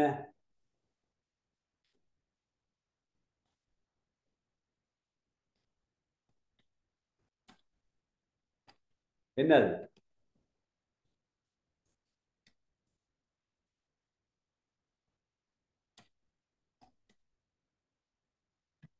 சொல்லுங்க. ஆறாவது சமநிலை ஆளுமை விருத்தின்னா என்ன? உடல் உள்ள ஆளுமை விருத்தி சார். சமநிலை ஆளுமை விருத்தி என்றால் 3 விதமான திறன்கள். நாங்க 3 விதமான திறன்கள் இங்கு கருதப்படுகிறது. என்னென்ன திறன்கள்? ஒன்று, ஓ எஸ், திங்கிங் ஸ்கில், சிந்திக்கும் ஆற்றல். நம்பர் 2, சமூக திறன்கள் அல்லது ஆளுடை திறன்கள்.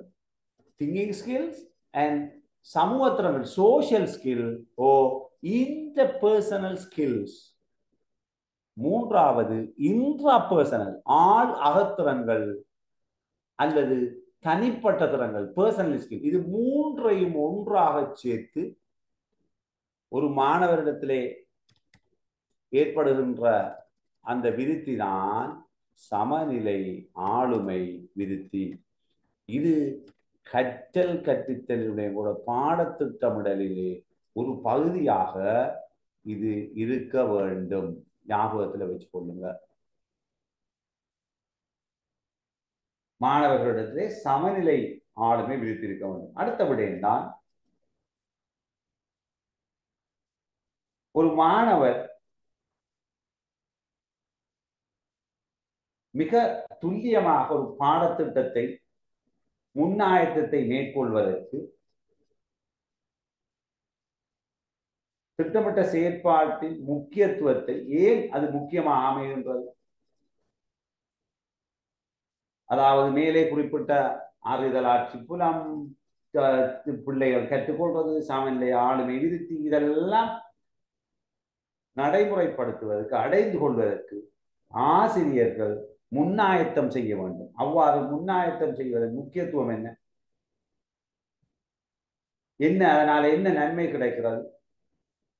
மாணவர்கள் அடைகின்ற எஃபிஷியன்சி சார். என்ன? வினைத்திறனா பயன்படுத்தலும் எஃபிஷியன்சி கூட. முதலாவது, மாணவர் என்ன கற்றல் பேறுகளை அடைவார்கள்? இம்பார்ட்டன்ட். அதாவது பாட கொஞ்சம் வெயிட் பண்ணுங்க.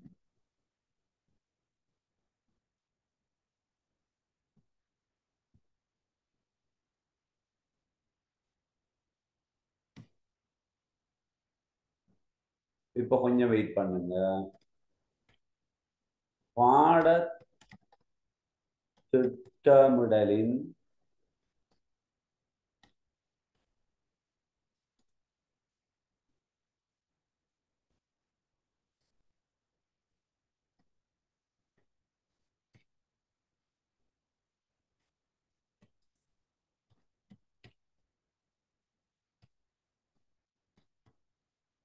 சொல்லுங்க இப்ப என்னென்ன விதத்துல முக்கியத்துவம்? ஒன்று, கற்றல் பேறுகளை, என்னத கற்றல் பேறுகளை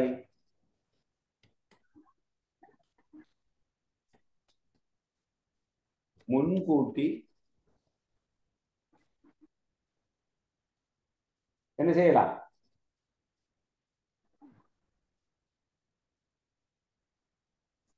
மீளாய்வு செய்து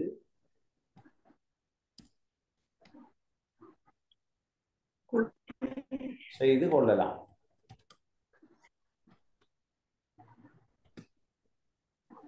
சொல்லுங்க, என்ன அது கற்றல் பேறுகள் இல்ல முன்கூட்டி மீளாய்வு செய்யறா? என்ன அது கற்றல் பேறுகள்னா? என்ன கற்றல் பேறுகள் என்றால் என்ன? ஆறு சொல்ற கற்றல் பேறுகளை. கற்றல் பேறுகள் சொல்லுங்க. நீங்க டீச்சர்ஸா இருக்கிறார்கள், நிறைய பேர் இருக்கிறீங்க. ஆனால் நிறைய விடயங்கள் நீங்க கற்க வேண்டி இருக்கிறது. இது இல்லாம தயவு செய்து நீங்க நினைச்சு கூட பார்த்துட்டாங்க நல்ல ஒரு டீச்சரா வரலாம். சொல்லுங்க. உபகரணங்கள். எனக்கு ஒரு நிமிடம் தாங்க, கொஞ்சம் அப்படி லைன்.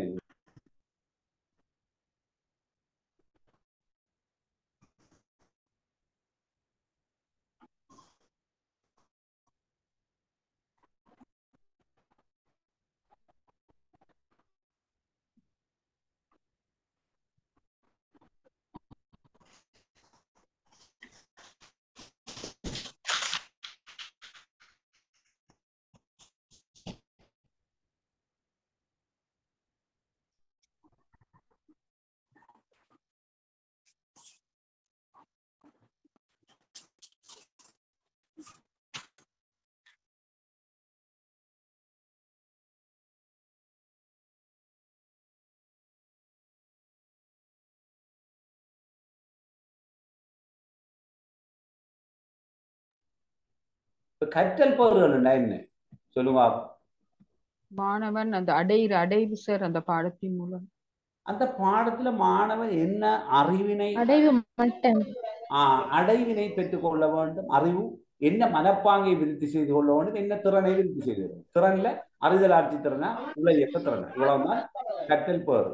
இந்த கற்றல் பேறு மூன்று விடயங்களை கொண்டிருக்க வேண்டும். என்னென்ன கற்றல் பேறு? மூன்று விடயங்களை கொண்டிருக்க வேண்டும். என்னென்ன?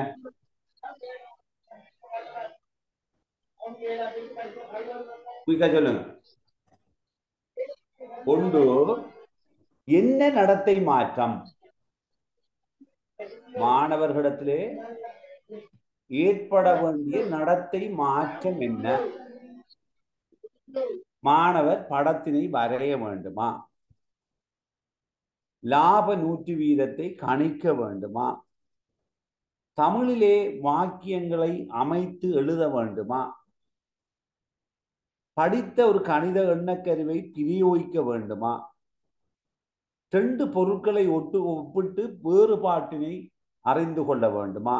எந்த பொருள் சிறந்தது என்று மாணவர்கள் மதிப்பீடு செய்து கூற வேண்டுமா? ஒரு ஒழுக்க நடைமுறையை பின்பற்ற வேண்டுமா? ஒரு விடயத்தை செய்வதற்கு முன்வர வேண்டுமா என்று சொல்லுகின்ற விடயங்கள் எல்லாம் நடத்தை மாற்றங்களாக மாணவரத்திலே எடுக்கப்படுகின்ற விடயம். ஒரு மாணவி நடனம் ஆடுவார், இன்ன முத்திரைகளை பின்பற்றி நடனமாடுவார். சித்திரங்களை வரைவதற்கு, காலை காட்சியை வரைவதற்கு பொருத்தமான நிறங்களை தெரிவு செய்வார். பொருத்தமான விதத்தில் வரைந்த சித்திரத்துக்கு நிறம் தீட்டுவார். இதெல்லாம் என்ன? நடத்தை. என்ன? நடத்தை மாற்றங்கள். இப்ப இந்த நடத்தை மாற்றத்தை ஏற்படுத்துவது காலை காட்சியை வரைந்து.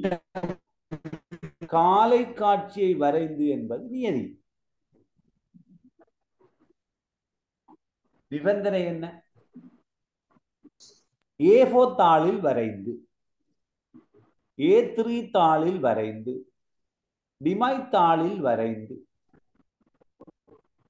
நிபந்தனை நியதி காலை காட்சியை வரைந்து நடத்தை மாற்றம் பொருத்தமாக நிறம் தீட்டுவார். விளங்க இல்லையா? ஒளித்தொகுப்புக்கு தேவையான காரணிகளை இனங்கண்டு கூறுவார். எவ்வாறு இனங்காண்பார்? ஒளித்தொகுப்புக்கு தேவையான காரணிகள் நியதி, இனங்கண்டு கூறுவார் நடத்தை மாற்றம், ஆய்வு உட பரிசோதனை மூலம். நிபந்தனை கற்றல் விளங்க.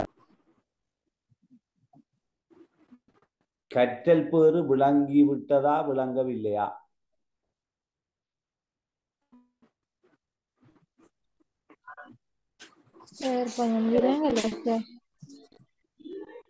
ஒரு கற்றல் பேர் எழுதுகின்ற போது 3 விடயங்கள் கருத்தில் கொள்ளப்பட வேண்டும். ஒன்று என்ன? நியதி.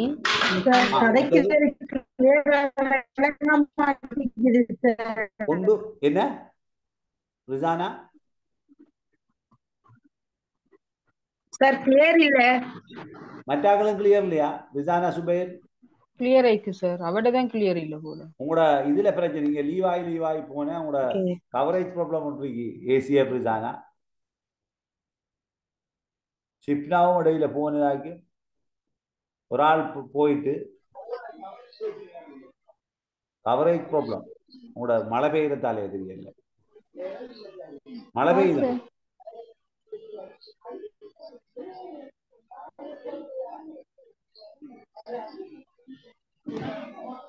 மன்னார்ல மழை பெய்யுதா ஃபாதர் காணி? இல்ல சார் கிளியரா இருக்கு சார். Right, okay. இப்ப 3 விடயங்கள் பற்றி கூறினேன். ஒன்று நடத்தை மாற்றம். நீங்க எழுதுகிற ஒவ்வொரு கற்றல் பேறுகளும் மாணவர்கள் எதனை நடத்தையாக கொள்ள வேண்டும், என்ன நடத்தை மாற்றத்தை ஏற்படுத்தும் மாணவர்கள் அறிந்து கூறுவார் பாடமாகி கூறுவோம்.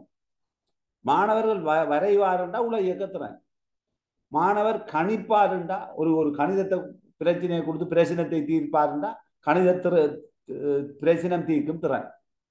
கட்டுரை ஒன்று வரைவாருண்டா தொகுக்கும் திறன். இப்ப மலைநாட்டு பயணம் எனும் தலைப்பில் கட்டுரை ஒன்றை வரைந்து காட்டுவார்.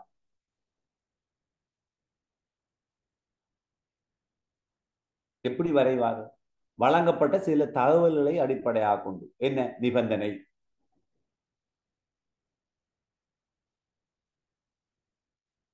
தான் பெற்றுக்கொண்ட அனுபவத்தினூடாக சூழலில் நடைபெறுகின்ற மாற்றங்களில் 5 முன்வைப்பார், தொகுத்து முன்வைப்பார். ஒன்று ஆய்வூட பரிசோதனையா இருக்கலாம். நிபந்தனை தகவல்களை நூலை உசாவி தொகுக்கலாம். ஆசிரியருடைய அறிவுறுத்தல்களை பின்பற்றியதாக இருக்கலாம். படம் ஒன்றை அவதானித்து சொல்லலாம். இதெல்லாம் நிபந்தனை. நியதி படத்தை அவதானித்து எதனை கூற வேண்டும்? நியதி எதனை தொகுக்க வேண்டும்? நடத்தை மாற்றம். படத்தில் உள்ள மனிதர்களின் தொழில்களை நியதி இனங்கண்டு பட்டியல் படுத்துவார். நடத்தை மாற்றம். கிளியர் இல்லையா? விளங்கிட்டா?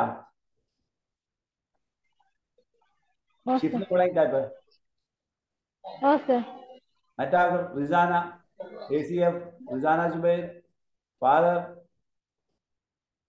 சார் ஜம்லா. சார் இந்த விஷயம் நீங்க படிக்க அநேகமா பெரும்பாலான படிக்கிறது கொஞ்சம் கஷ்டமா இருக்குன்னா இது வெரி இம்பார்ட்டன்ட். ஒரு டீச்சருக்கு முதுகெலும்பு தான், பேக் போன் பிளானிங். அதனால இதை நீங்க படிக்கலன்னா எவ்வளவு படிச்சு நீல இல்லை. ரைட். 2வது விடயம் என்னவென்றால் கற்றல் துணை சாதனங்களை தெரிவு செய்து கொள்ளலாம். இது திட்டமிடுறதால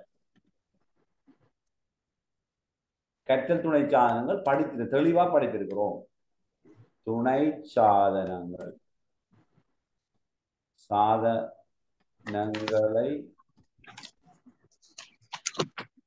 தெரிவு செய்தல். இதுக்கு உதவும் டீச்சர். என்ன பொருத்தமான ஏற்கனவே படிச்சுட்டு நான் கற்றல் துணை சாதனங்கள் ஆம் சார். எல்லாம் தெளிவாக படிச்சிட்டோம். கற்றல் துணை சாதனங்கள். இப்ப அடுத்த விடயம் மூன்றாவது, நீங்கள் தெரிவு செய்த உபகரணங்களை பொருத்தப்பாடு. தெரிவு செய்தல் கற்றல் உபகரணங்களின்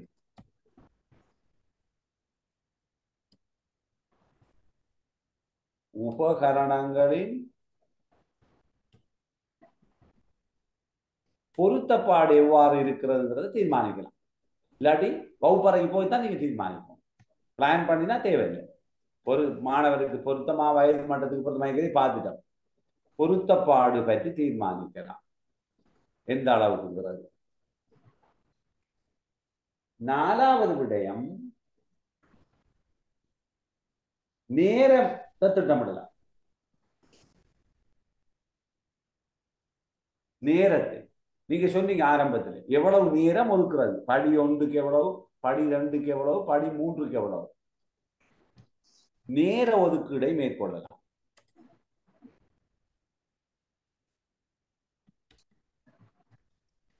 நேர ஒதுக்கீடு நான் பிறகு பார்ப்போம். நாளையோட முடியுது. அதுல முக்கியமான சில விஷயங்கள் பாடத்தை திட்டமிடுறது, அதோட தவணை குறிப்பிடுறது, அதோட முடிஞ்சு 21ஆம் நூற்றாண்டு விஷயங்களையும் கொஞ்சம் கழிச்சிட்டோம்னா போதும். நாளையோட டெக்னாலஜி முடியும். அதோட மதிப்பீட்டை எவ்வாறு செய்யலாம், மாணவர்கள் எப்படி மதிப்பீடு செய்கிறது.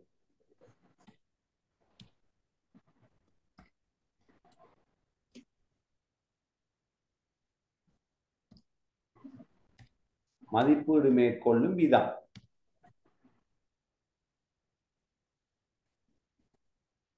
விதம் பற்றி அறியலாம்.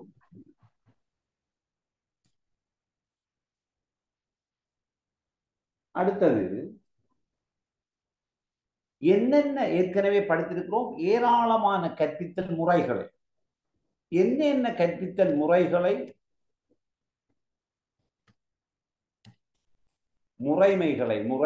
பயன்படுத்தலாம். முறைகளை பயன்படுத்தலாம்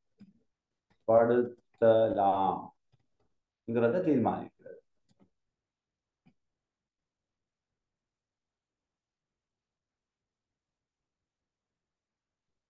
அடுத்தது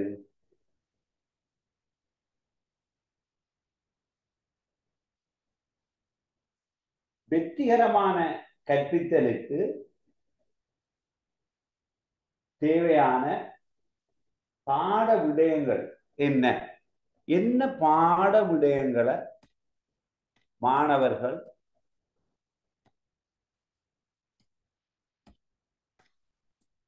அறிந்து கொள்ள வேண்டும். பாட விடயங்கள் ஒரு சுருக்கமா பாட விடயங்கள் என்னவாக அமைய வேண்டும்.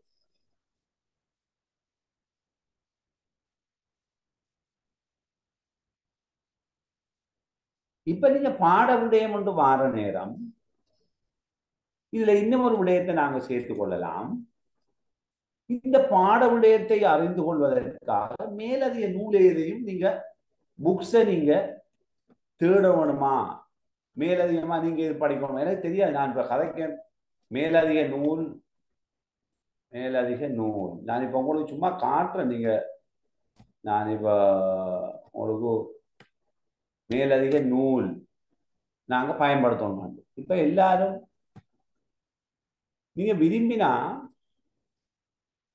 நான் நேரடியா வீட்டுல வைத்திருக்கிற நூலை தவிர பிடிஎஃப் வடிவில் நான் நினைக்கிறேன் ஒரு 1000-2000க்கு மேற்பட்ட நூல்கள் என்னுடைய லேப்டாப்பில் என்னுடைய எக்ஸ்டர்னல் ஹார்ட் டிஸ்க்ல இருக்கு, ஆர்டிக்கல்கள் இருக்குது. இதெல்லாம் வாசித்து கொண்டு போறதுக்கு முன்கூட்டி வாசிக்கிறதுக்கு நான் பிளான் பண்ணி போனா மட்டும்தான் எனக்கு சாத்தியமாகும். ஏற்றுக்கொள்ளுங்களா? இல்லாட்டி உங்களால வாசிக்க முடியாது. எனவே பாட திட்டமிடல் இருந்தால் மட்டும்தான் உங்களுக்கு, நீங்க நினைக்க கூடாது இப்ப ஏ லெவலை பொறுத்த வரையில நாங்க அது ஒரு செட்டப் பண்ணின ஒரு எக்ஸாம் தானே. அது மாணவர்களை திறனை அளந்து அனுப்புறது.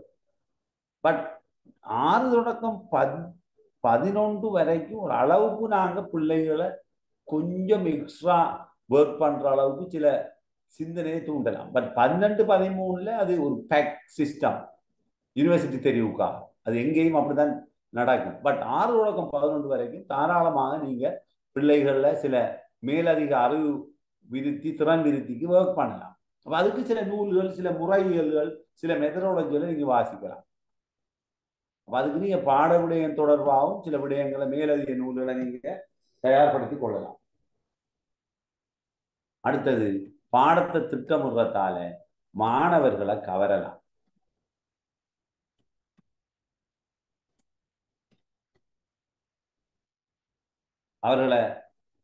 அவர்கள் விருப்பத்துடன் பாடசாலைக்கு வருவார்கள். இவ்வளவும் ஒரு ஆசிரியருக்கு முக்கியமானதாக காணப்படுகின்றது. மாணவர்கள் உற்சாகத்துடன் ஊக்கத்துடன் கற்றலில் ஈடுபட வேணும்டா நீங்க இவ்வளவு விடயத்தையும் கருத்தில் கொள்ளணும். இப்ப எனக்கு சொல்லுங்க, பாடத்தை திட்டமிடும் போது கவனத்தில் கொள்ள வேண்டிய விடயங்கள். நீங்க உங்களுக்கு ஒரு சின்ன டைம் தான், ஒரு 3-4 நிமிஷம் யோசிக்கிறதுக்கு மட்டும். இப்ப ஒவ்வொன்றா சொன்னா நான் அதுக்கு பிறகு அடுத்த டாபிக்கு போவோம். நாம இப்ப சொல்லுங்க, பாடத்தை திட்டமிடும் போது கவனிக்க வேண்டிய விடயங்கள். இப்ப சொல்லுங்க, நீங்க ஒரு 3 நிமிடம் தான், அது கூட தரையிடாது. ஒரு நோட் பண்ணி கொள்ளுங்க, கையில கொப்பி இருந்தா.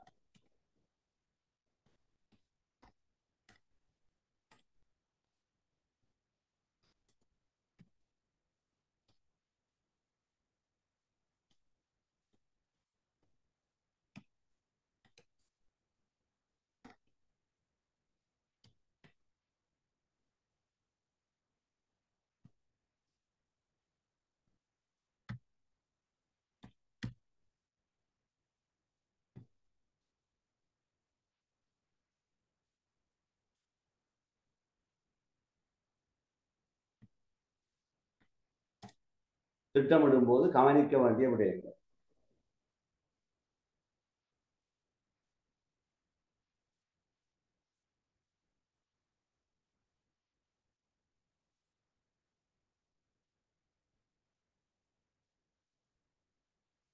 சொல்லுங்க, ஒவ்வொன்றாக நீங்க சொல்ல சொல்ல நான் எழுதிட்டு போவோம். சொல்லுங்க, என்ன விடயம்? நாங்க கற்பிக்கிற பாடம் எது? Very good. என்ன பாட விடயத்தை கற்பிக்க போறீங்க? மிக முக்கியமான விடயம். நீங்க ஒன்று போடுவோம் நாங்க. 1 2 3 போட்ட. ஓகே, என்ன முதலாவது விடயம்? பாட விடயத்தின் தன்மை என்ன? பாட விடயத்தின் அடுத்தது நேரம். பாட விடயத்தின் தன்மை ஏற்ப பாடத்திட்டமிடல் மாறுபடும். பாட அழகு சார்.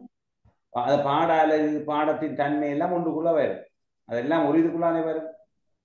எந்த வகுப்பு? பாட அழகையும் நீங்க எடுக்கலாம், பாட விடயத்தின் தன்மை எடுக்கலாம், பாட பரப்பெடுக்கலாம். பாடத்தின் தலைப்பு. அப்ப நீங்க பாட விடயத்தின் தன்மை, பாட அழகு அதையும் போடுவோமே. ஏன் பாட அழகு நீங்க போடலாம், அது எந்த சிக்கலும் இல்லை. ரைட். இப்ப அடுத்தது வகுப்பு என்னதுன்னு சார்? எந்த கிளாஸுக்கு? மாணவர் வகுப்பு. வகுப்பு. இப்ப சொல்லுங்க, வகுப்பு. இப்ப அந்த வகுப்புல சார் ஆண்களா பெண்களான்னு பார்க்கலாமா? அப்ப ஆண் மாணவர்களா பெண் மாணவர்? மாணவர் அது ஆண் பெண். வகுப்புல வந்து ஆண் சாரி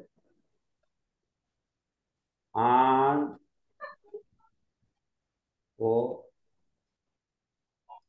பெண்ணா?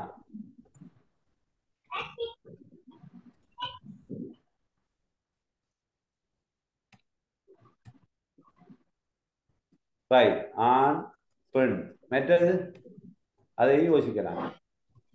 அடுத்து எங்களுக்கு பாடம் நேரம் சார், காலம். நேரம் பாடம் சார். இல்ல 9ஆம் பாடமா? மாணவர்கிட்ட வயது வராதா? வயது வரும் சார். மாணவர் அது வயது வரும் என்ன? ஓகே. அடுத்தது காலம். காலம் காலம் பொதுவாக எவ்வளவு காலம் எங்களுக்கு கிடைக்கும்? 40 நிமிடம் தானே? 30 40 40 நிமிடங்கள் 40 பிரைமரிக்கு 30. நிமிடம் மாணவர்கள் நுண்மதி மட்டம் தேவையில்லையா? மாணவர் எந்த ஐக்கியூ மட்டத்தில் இருக்காங்க? சில ஜீன் பூல் சொல்றது மாணவர்கள் ஐக்கியூ மட்டம் நுண்மதி மட்டம் வேறுபடுற தன்மை இருக்கு. சிலர் கொஞ்சம் இயற்கையாகவே இந்த ஜீன் பூல்ல பிரச்சனை நுண்மதி மட்டத்தை கருத்துல உள்ளவங்க. யாருக்கு கற்பிக்கிறீங்க? என்ன நுண்மதி மட்டத்தில் இருக்கிறார்கள்? வேற சார் வகுப்பறை உள்ளடக்கம் சூழல். ஓ சூழல், வெரி குட். வகுப்பறை சூழல் மிக முக்கியமானது. வகுப்பறை சூழல் சூழல். ஓகே சார் எங்கட பாட டைம் சார் 9ஆம் பாடமா இல்ல முதலாம் ஓகே இரண்டாம் பாட வெரி வேலையா? Good very good. பாடவேலை ஓ மிக முக்கியமானது மிக முக்கியமானது. அதாவது பாடவேளை பாடவேலை நேரம். பாடவேலை என்ன சார்? பாடவேளை இங்கு போட்டாலே போதும். என்ன பாடவேளை? எத்தனாம் பாடவேளையில கற்பிக்கலாம். இல்ல சில பாடவேளை போரிங் கடைசி. அடுத்தது சார் கற்றப்பேறுகள் வராதா சார்? கற்றல் பேறுகள். சார் மாணவர்கள் எண்ணிக்கை வருமா? சப்ஜெக்ட் விடயத்தின் தன்மை இடத்துல அடக்கலாம். என்ன சரி பாடசாலை சூழல் வராதா? வரும் சார். இதை இதுக்குள்ளே போடுவோம். என்ன சார் மாணவர்கள் எண்ணிக்கை வருமா? நிச்சயமா நிச்சயமா கட்டாயமா. பாடசாலை சூழல் இது ரெண்டே வந்துக்குள்ள சூழல். ஓகே அடுத்தது மாணவர் பாடவேளை. அடுத்தது மாணவர் எண்ணிக்கை. மாணவர் எண்ணிக்கை. Very good right. அது கட்டாயம் கருத்துல கொள்ளப்படணும். சார் எங்கட கற்பித்தல் முறை கற்பிக்கிற விதம். Very good very good. கற்பித்தல் முறைகள் என்ன முறையை பின்பற்ற போறோம்? Very good. வளங்கள். Yes very important. கற்பித்தல் முறைகள். அடுத்தது வளங்கள். வளங்கள். Okay good. கற்பித்தல் பயன்படுத்த வளங்கள். அடுத்தது நாங்க கற்பித்தல் மொழி இங்கிலீஷ் மீடியமா இல்ல தமிழ்? மொழி மொழி முக்கியம். அதுலயும் மொழி செழுமை என்ன மொழியில கற்பிக்குங்கிறது கட்டாயமாக கருத்தில் கொள்ளப்படும். மொழி மொழி கற்பிக்கும் மொழி மூலம். என்ன மொழி சொல்றது? மொழி மூலம். மொழி மூலம். Okay good very good. கணிப்பீடு மதிப்பீடு. என்ன முறையில கணிப்பீடு மதிப்பீடு செய்ய போறீங்க? கணிப்பீட்டு மதிப்பீட்டு முறைகள். Very good. திகதி வராதா சார்? திகதி ஓம் திகதி வாரம் திகதி மேலுக்கு வரும். முறைகள் அதெல்லாம் இதுல நோமலா திகதிய போடுவோம் தானே. அதையும் போடலாம். அது ஒரு மிக முக்கியமான விடயம் இல்லையே. அடுத்தது முக்கியமாக மாணவர்களுடைய குடும்ப பின்னணி தேவையில்லையா எங்களுக்கு? மாணவர்கள் குடும்ப பின்னணி, பெற்றோர்கள பின்னணி சார் அதுல ஒவ்வொரு மாணவருடைய வித்தியாசப்படுமே சார். மாணவர்ல கொஞ்சம் வெயிட் பண்ணுங்க.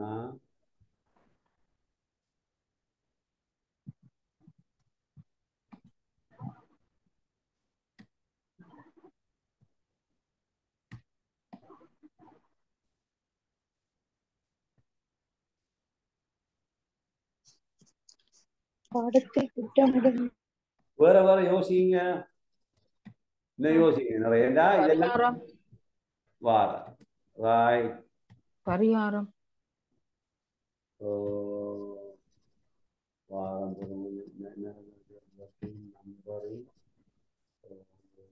தொடர்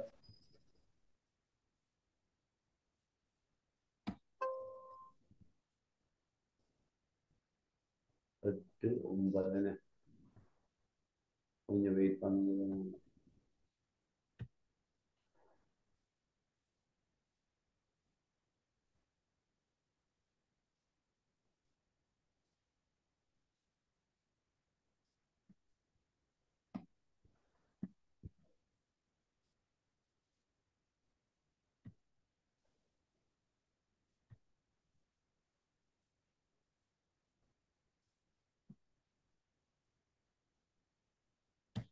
நம்பரை கொஞ்சம் செட் பண்ணிட்டு வாரம் போகுது லைக்.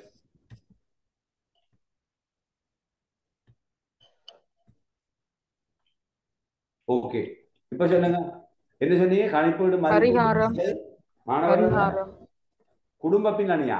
ஓ மாணவர்களின் குடும்பப்பின் கமா பெற்றோர்கள், மாணவர்களின் குடும்ப பின்னணி போட்டா காணும் எல்லாம் ஒன்று தானே. ஓ குடும்ப பின்னணி கட்டாயம் மிக முக்கியமா. ஏனண்டா இது தெரியாம நீங்க கற்பிக்க போனீங்கன்னா பின்னணி. ஓகே, வேற பரிகார கற்பித்தல் என்னென்ன செயற்பாடுகள்? அது பிறகு நடக்கிறது, திட்டமிடுறதுக்கு பிறகுதானே, கற்பித்தலுக்கு பிறகுதானே வரும். மாணவர் அது ஆர்வம், ஒரு பாடத்துல எவ்வளவுக்கு அவங்க இன்ட்ரெஸ்ட் ஆகிக்காங்க. என்ன சிலர் சில விடயங்கள்ல சித்திரத்துல ஆர்வம் இருக்கிறவங்களே கூட கற்குமா இல்லையா? அந்த பிரதேசம் இதொன்றும் இருக்குது. மாணவர்கள் அது ஆர்வத்தை பற்றி நீங்க கருத்துல கொள்ளணும். பிரதேச கலாச்சாரம் பண்பாடு தேவை இல்லையா?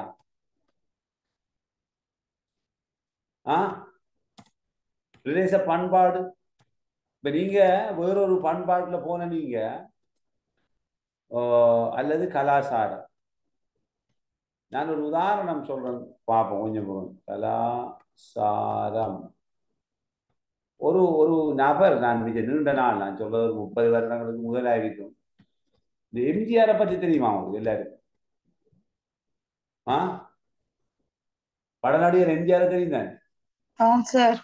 அவரை பத்தி இந்தியால ஒரு பிரதேசம் எங்கட இந்தியால கிழக்கு மாகாணத்துல மட்டக்களப்பு மாவட்டத்துல சில ஊர்கள்ல எல்லாம் மிக அன்பு வைத்திருக்கிறார். அப்ப நான் ஒரு நபரிடம், அவர் ஒரு இதுல ஒரு பொற்கொள்ள, அவர்கிட்ட சொன்னேன், இந்த எம்ஜிஆர்லாம் பெரிய ஆக்கலாம், அவங்க எல்லாம் யாரு என்ன, அவங்கள பெருசா தலையில இருக்கிறது என்ன இருக்கு அவங்களுக்கு?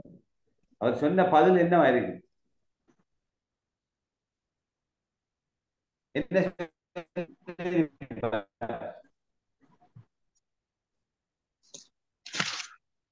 என்ன சொல்லி இருப்பார்?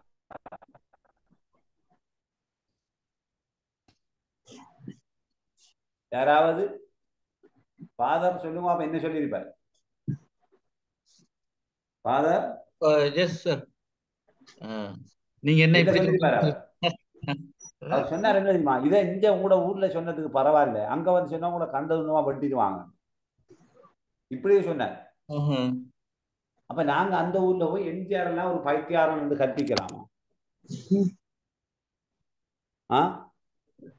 அவங்களோட கல்ச்சரை நோவிக்கிற மாதிரி, அவங்களோட பண்பாடுகளுக்கு நீங்க யாரா இருந்தாலும் சரி, எந்த மனிதனாக இருந்தாலும் ஒருவருடைய கலாச்சாரம் பண்புகளை நோவினை செய்யும் வரையில் எந்த ஒரு ஆசிரியருக்கும் அனுமதி கிடையாது கற்பிக்கிறது. அவர் ஒரு புனிதன். ஆசிரியர் என்பவர் ஆசு இரியர், குற்றங்களை நீக்குபவர். ஆசு இரியர், குற்றங்களை களைபவர். அப்ப நீங்க குற்றங்களை களைபவர், குற்றத்தோட படிப்பிக்கலாமா? இனம், மதம், மொழி இறைவன் பாதுகாக்க வேண்டும். என்னை பொறுத்தவரையில நான் தைரியமாக எந்த இடத்திலும் கூட தயாராக இருக்கிறேன். என்னுடைய இந்த டீச்சிங் ப்ரொஃபஷன்ல, இந்த காலேஜ் ஆஃப் எஜுகேஷன் லைஃப்ல இறைவன் என்னை புரிந்து கொள்ள வேண்டும். நான் யாருக்கும் பக்கச்சார்பாக இதுவரையிலையும் நடந்தது கிடையாது.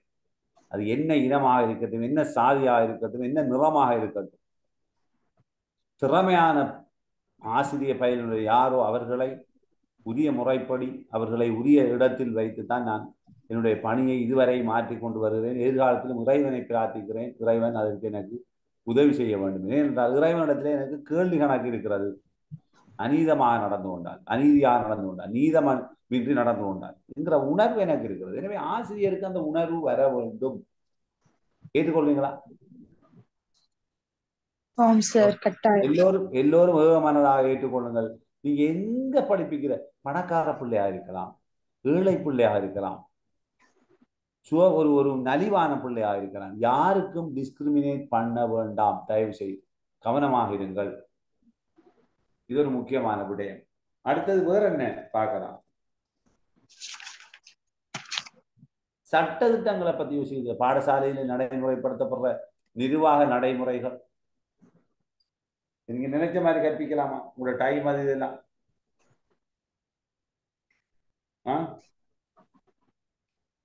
சட்ட திட்டங்கள் அதையும் பின்பற்றத்தானே வேணும். ஓம் சார் கட்டாயம் சார். ஓ திட்டங்கள் அதெல்லாம் கவனமாக இருக்க வேணும். இந்த பாடசாலையில அதிபருக்கு சில வரையறைகள் இருக்கிறது. நாங்க நினைச்சதெல்லாம் செய்யலாம். நான் சுவரில் ஆணி அடிக்க போறேன், ஆணி அடிச்சா தான் நான் கற்பித்தலை மேற்கொள்வேன், இந்த சுவரை உடைக்க போறேன், சுவரை மற்ற பக்கம் திருப்ப போறேன்னு நினைக்க கூடாது. இது முக்கியமாக இதுல ஒவ்வொரு விடயத்தையும் பற்றி உங்களுக்கு தெரிந்திருக்க வேண்டும். மாணவர்கள் வளர்ச்சி பருவம் என்றா என்ன, மாணவர்கள் சூழல் என்றா என்ன, வகுப்பறை சூழல் என்றா என்ன, உங்கள்ட்ட இருக்கிற கற்றல் வளங்கள் என்ன, கைவசம் உங்கள்ட்ட இருக்கிற வளங்கள் என்ன, இதெல்லாம் தீர்மானிக்காம நீங்க எந்த விதத்திலையும் நீங்க யோசிச்சிடாதீங்க. இதை செய்யலாம். வளங்களை பற்றி சொல்லக்குள்ள நாங்க இன்னும் சில விஷயங்களை மேலதிகமா சொல்லலாம். என்ன எவ்வளவு மேன் பவர் இருக்குது எங்கள்கிட்ட நாம சொல்லலாம், ஆடணி அல்லது என்னன்னு சொல்லலாம். அதை நாங்க பொதுவாக எவ்வளவு உழைப்பு இருக்கிறது, மனித வளம் என்று சொல்லலாம். அப்படி சொல்றோம்னா மனித வளம் எவ்வளவு இருக்கிறது, இது முக்கியம். டீச்சர்ஸ் வளம் அல்லது அது உழைப்புன்னு சொல்லுவாங்க. நிலப்பரப்பு இடம், இப்ப வகுப்புல இருக்கிற நிலம் அதை நான் நிலப்பரப்புன்னு போடுறேன். பட் வகுப்புட நீளாதலம் அதுக்குள்ள வரலாம். நிலம் எந்த அளவுக்கு எங்களுக்கு இருக்கிறது, ஒரு கட்டடத்தை கட்டி ஆக்டிவிட்டி அதை செய்யறதுக்கு எவ்வளவு பணம் இருக்கிறது, டிமாய்ஷீட் வாங்கலாமா, அப்ப மூலதனம் இருக்கிறதா அவங்கள்ட்ட, வளங்கள்னு சொல்லக்குள்ள. இப்ப இலங்கட பிரச்சனை கல்விக்கா ஒதுக்குன்ற தொகை மிக அதிகம். என்ன உலகத்திலே கூட கல்விக்கா ஒதுக்குற நாடு இலங்கை தானே. என்ன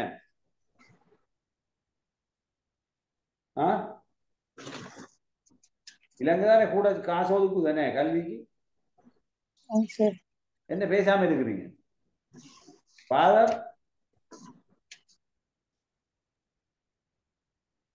கூட காசு ஒதுக்குற நாடு ஃபாதர்? சார் உண்மையில எனக்கு தெரியல சார். இலங்கை அப்படி ஒதுக்குதா சார்? எனக்கு தெரியல சார். குறைஞ்ச காசு இலங்கையில தான். பிச்சைக்கார நாடா இருக்கிறோம்.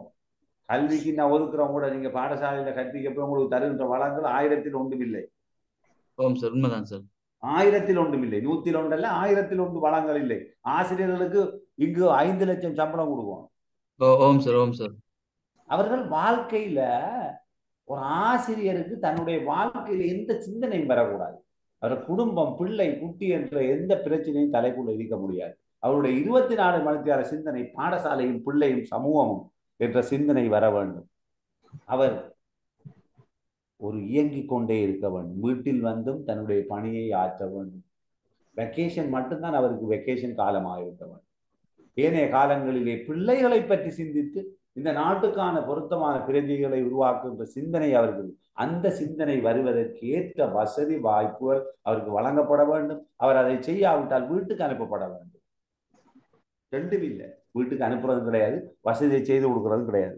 சஃபரிங் சஃபரிங் சஃபரிங் சஃபரிங், துன்பத்தை அனுபவித்துக் கொண்டிருக்கிறோம். துன்பத்தை அனுபவித்துக் கொண்டிருக்கிறோம். இது என்னுடைய மற்ற நாடுகள் எவ்வளவெல்லாம் எங்கெல்லாம் சென்று கொண்டிருக்கிறது. இதுல இன்னொண்ட மறந்துட்டா, ஒரு பாடத்தை திட்டமிடவும் கூட தன்மையை யோசிக்கணும். வாங்கி என்ன ஆசிரியரின் தன்மை கொண்டு யோசிக்கலாம். என்ன நாங்கள் அதையும் போடலாம் நினைக்கிறேன். ஆசிரியரின் தன்மை அது எப்படி சார் ஆசிரியர் தன்மைண்டா? அவர் இப்ப எனக்கு கொஞ்சம் நான் இப்படித்தான் நான் கற்பிக்கணும், எனக்கு கொஞ்சம் வசதி இப்படி இருந்தா நல்ல சொன்னா அதுக்கேற்ற மாதிரி எல்லாரும் ஒரே மனோநிலையில் இருப்பாங்களா? ஒரு வகுப்பறையில நீங்க கற்பிக்கிற ஸ்டைல் ஒன்று இருக்கு மாதிரி இருக்காதா? இருக்குது சார். அப்ப ஒவ்வொரு ஆளுக்கும் ஒவ்வொரு ஸ்டைல் இருக்கு தானே, பாணி என்று சொல்வார்கள்.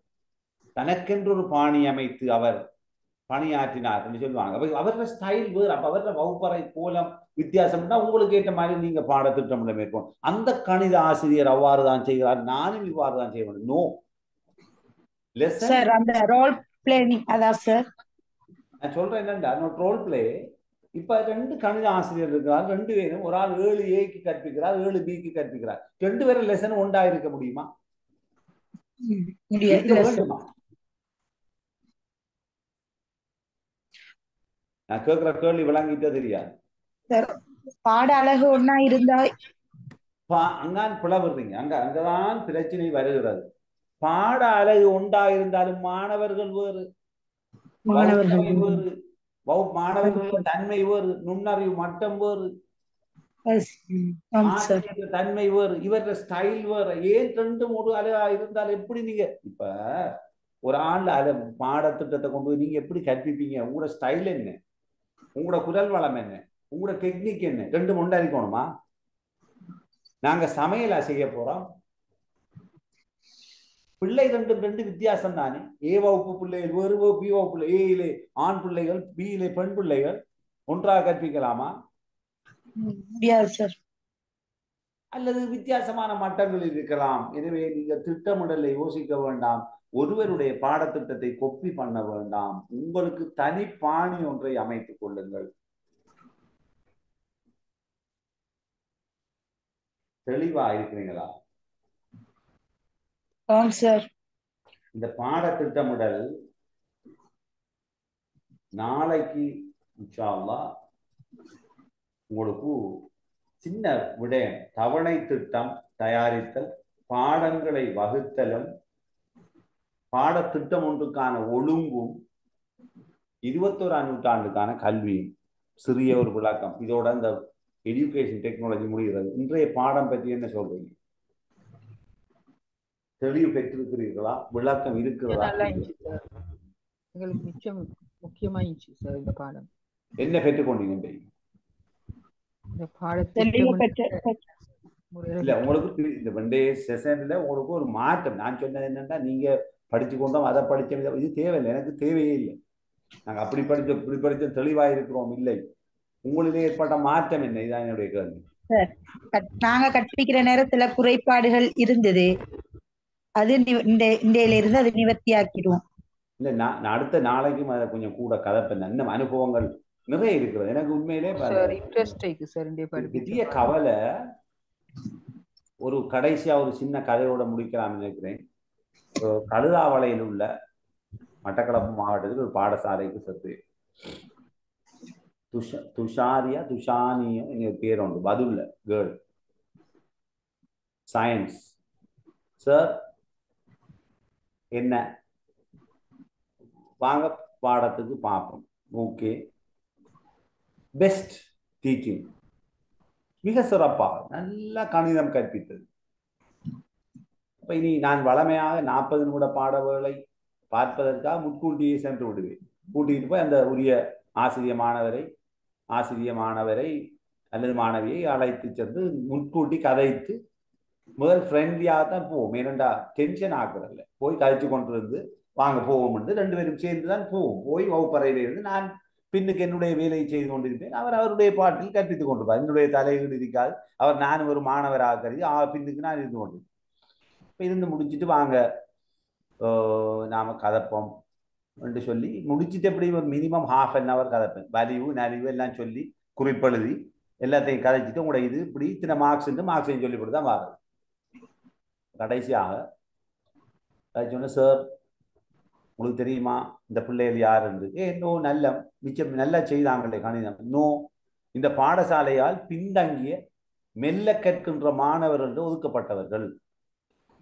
எனக்கு சொன்ன செய்தி எனக்கு பைத்தியமா இருந்தது. இந்த மாணவர்களையா மெல்ல கற்போம்? இதே மாணவர்களைத்தான் சார், ஆம், இந்த மாணவர்களைத்தான் மெல்ல கற்போம் என்று இந்த ஆசிரியர்கள் ஒதுக்கி வைத்திருக்கிறார், அந்த கணித ஆசிரியர் என்று அந்த பிள்ளை அழுது சொல்லிச்சு. அது ஒரு சின்ன விடயம். எனக்கு முதல் டீச்சிங் பிராக்டிஸ் பார்க்க வந்த எனது பொறுப்பு விரிவுரையாளர் எதுவும் கூறவில்லை. எனக்கு காரசாரமாக எந்த வழிகாட்டலும் இல்லாமல் சில விடயங்களை சொல்லி ஏசி விட்டு சென்றார் என்று அழுது அந்த பிள்ளை. எனக்கு உண்மையிலே நான் நிறைய விடயங்களை கற்றுக்கொண்டேன் என்று அதான் சொன்னாங்க. இறைவன் பொருந்து கொள்ள வேண்டும். நான் என்னுடைய பணியை நான் நிச்சயம் அந்த இதாக ஒரு சந்தோஷமாக மேற்கொள்வது என்னுடைய வழக்கம். அந்த பணியில நான் ஒரு நாளும் சளைப்பதும் இல்லை. அதை போய் பார்க்கின்றதில் என்னுடைய பணியை நான் செய்ய வேண்டும் என்று நான் எதிர்பார்த்து செய்கின்றேன். ஏன் இதை கூறுகின்றேன்? நான் உங்களிடத்திலேயும் நான் இதை எதிர்பார்க்கின்றேன். ஆசிரியராக இருந்த நீங்கள் எனவே நீங்கள் மாணவர்களை பின்தங்கியவர்கள் என்று சொல்ல வேண்டாம், ஆசிரியர்கள் பின்தங்கி இருக்கிறார்கள். எவ்வளவு அற்புதமான விளக்கங்கள் இருக்கிறது தெரியுமா? நான் நாளைக்கும் இன்னும் சில சரித்திரங்கள் சொல்லலாம், இன்னும் இருக்கிறது கதைகள், நிறைய அனுபவங்கள் இருக்கிறது. எனவே நீங்கள் உங்களுடைய ஆசிரியர்களாக, private school, maybe government school, எனிவேயா, உங்களை நீங்கள் மாற்றிக்கொள்ளுங்கள். இதுல இந்த எஜுகேஷன் டெக்னாலஜியில மிக முக்கிய கட்டம் இன்றைக்கும் நாளைக்கும் தான். இவ்வளவு நாளும் படிச்சதை நீங்க பிரியோகிக்கின்ற விடயம். ஆகவே நீங்கள், நான் நினைக்கின்றேன், வருகின்ற திங்கட்கிழமை பாடசாலைக்கு செல்லுகின்றவர்கள் உங்களுடைய மனோபாவத்தில், மனோநிலையில், மனவெழுச்சியில், மனப்பாங்கில், உங்களுடைய ஆற்றலில் மாற்றங்கள் ஏற்பட்டு வகுப்பறைகள் ஒழுங்குபடுத்தப்படும், செயற்பாட்டுடன் கூடிய வகுப்பறைகள் நடைபெறும், ஓரளவு 60% உங்களோட கற்பித்தல் வினைத்திறனாக்கப்படும் என்ற நம்பிக்கை எனக்கு இருக்கிறது. நான் நம்புகின்றேன். சரியா பிள்ளையா? ஆம் சார், 100%. பார்ப்போம் இன்ஷா அல்லாஹ்.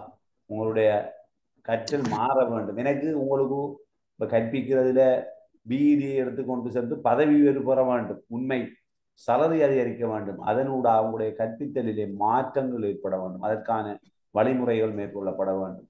நாளைக்கு சந்திப்போம். நாளைக்கு நம்முடைய இறுதி பாடம் இதில் டெக்னாலஜி, அதுக்கப்புறம் மெஷர்மெண்ட் தொடங்கும். அது மிக மிக முக்கியமான முதுகெலும்பு. ஓகே, அப்போ நாளைக்கு சந்திப்போமா? வராதவர்கள் நான் நினைக்கின்றேன் அவர்கள் அதிர்ஷ்டசாலிகளாக இருப்பார்கள் என்று. ஏனென்றா நிறைய விடயங்களை அவர்கள் கற்பதில் தவிக்கப்பட்டிருக்கிறார்கள். அது அவருடைய விளக்கம். ஓகே, நாளைக்கு சந்திப்போமா? ஆம் சார். ஃபாதர், ஓம் சார். ஃபாதர் இடையிடையே பிஸி தானே ஃபாதருக்கு? நீ கஷ்டம் என்ன? நானும் இடையில சார் வந்தேன். நானும் லேட்டா தான் சார் வந்தேன். கஷ்டம் என்ன உங்களுக்கு? வேலை இது மாதிரி இருக்குதுண்ணே சேர்ச்சில். அது ஆனா எந்த நீங்க போட்ட அந்த இதை நான் பாக்குறேன் சார். இந்த ரெக்கார்டிங் எல்லாம் பார்த்து கொண்டு தான் இருக்கேன் அதை சார். பாருங்க, என்ன செய்வேன், நீ இருக்கிறத சமாளித்துக் கொண்டு செல்வோம், இலங்கையில் பயணிப்போம். ஓகே, குட் நைட், அஸ்ஸலாமு அலைக்கும், thank you very much. Thanks sir. God bless you sir. Okay, okay, see you. அஸ்ஸலாமு அலைக்கும் சார். வலைக்கும் அஸ்ஸலாம் வரஹ்மத்துல்லாஹி. God bless you, sir. Okay, thank you very much.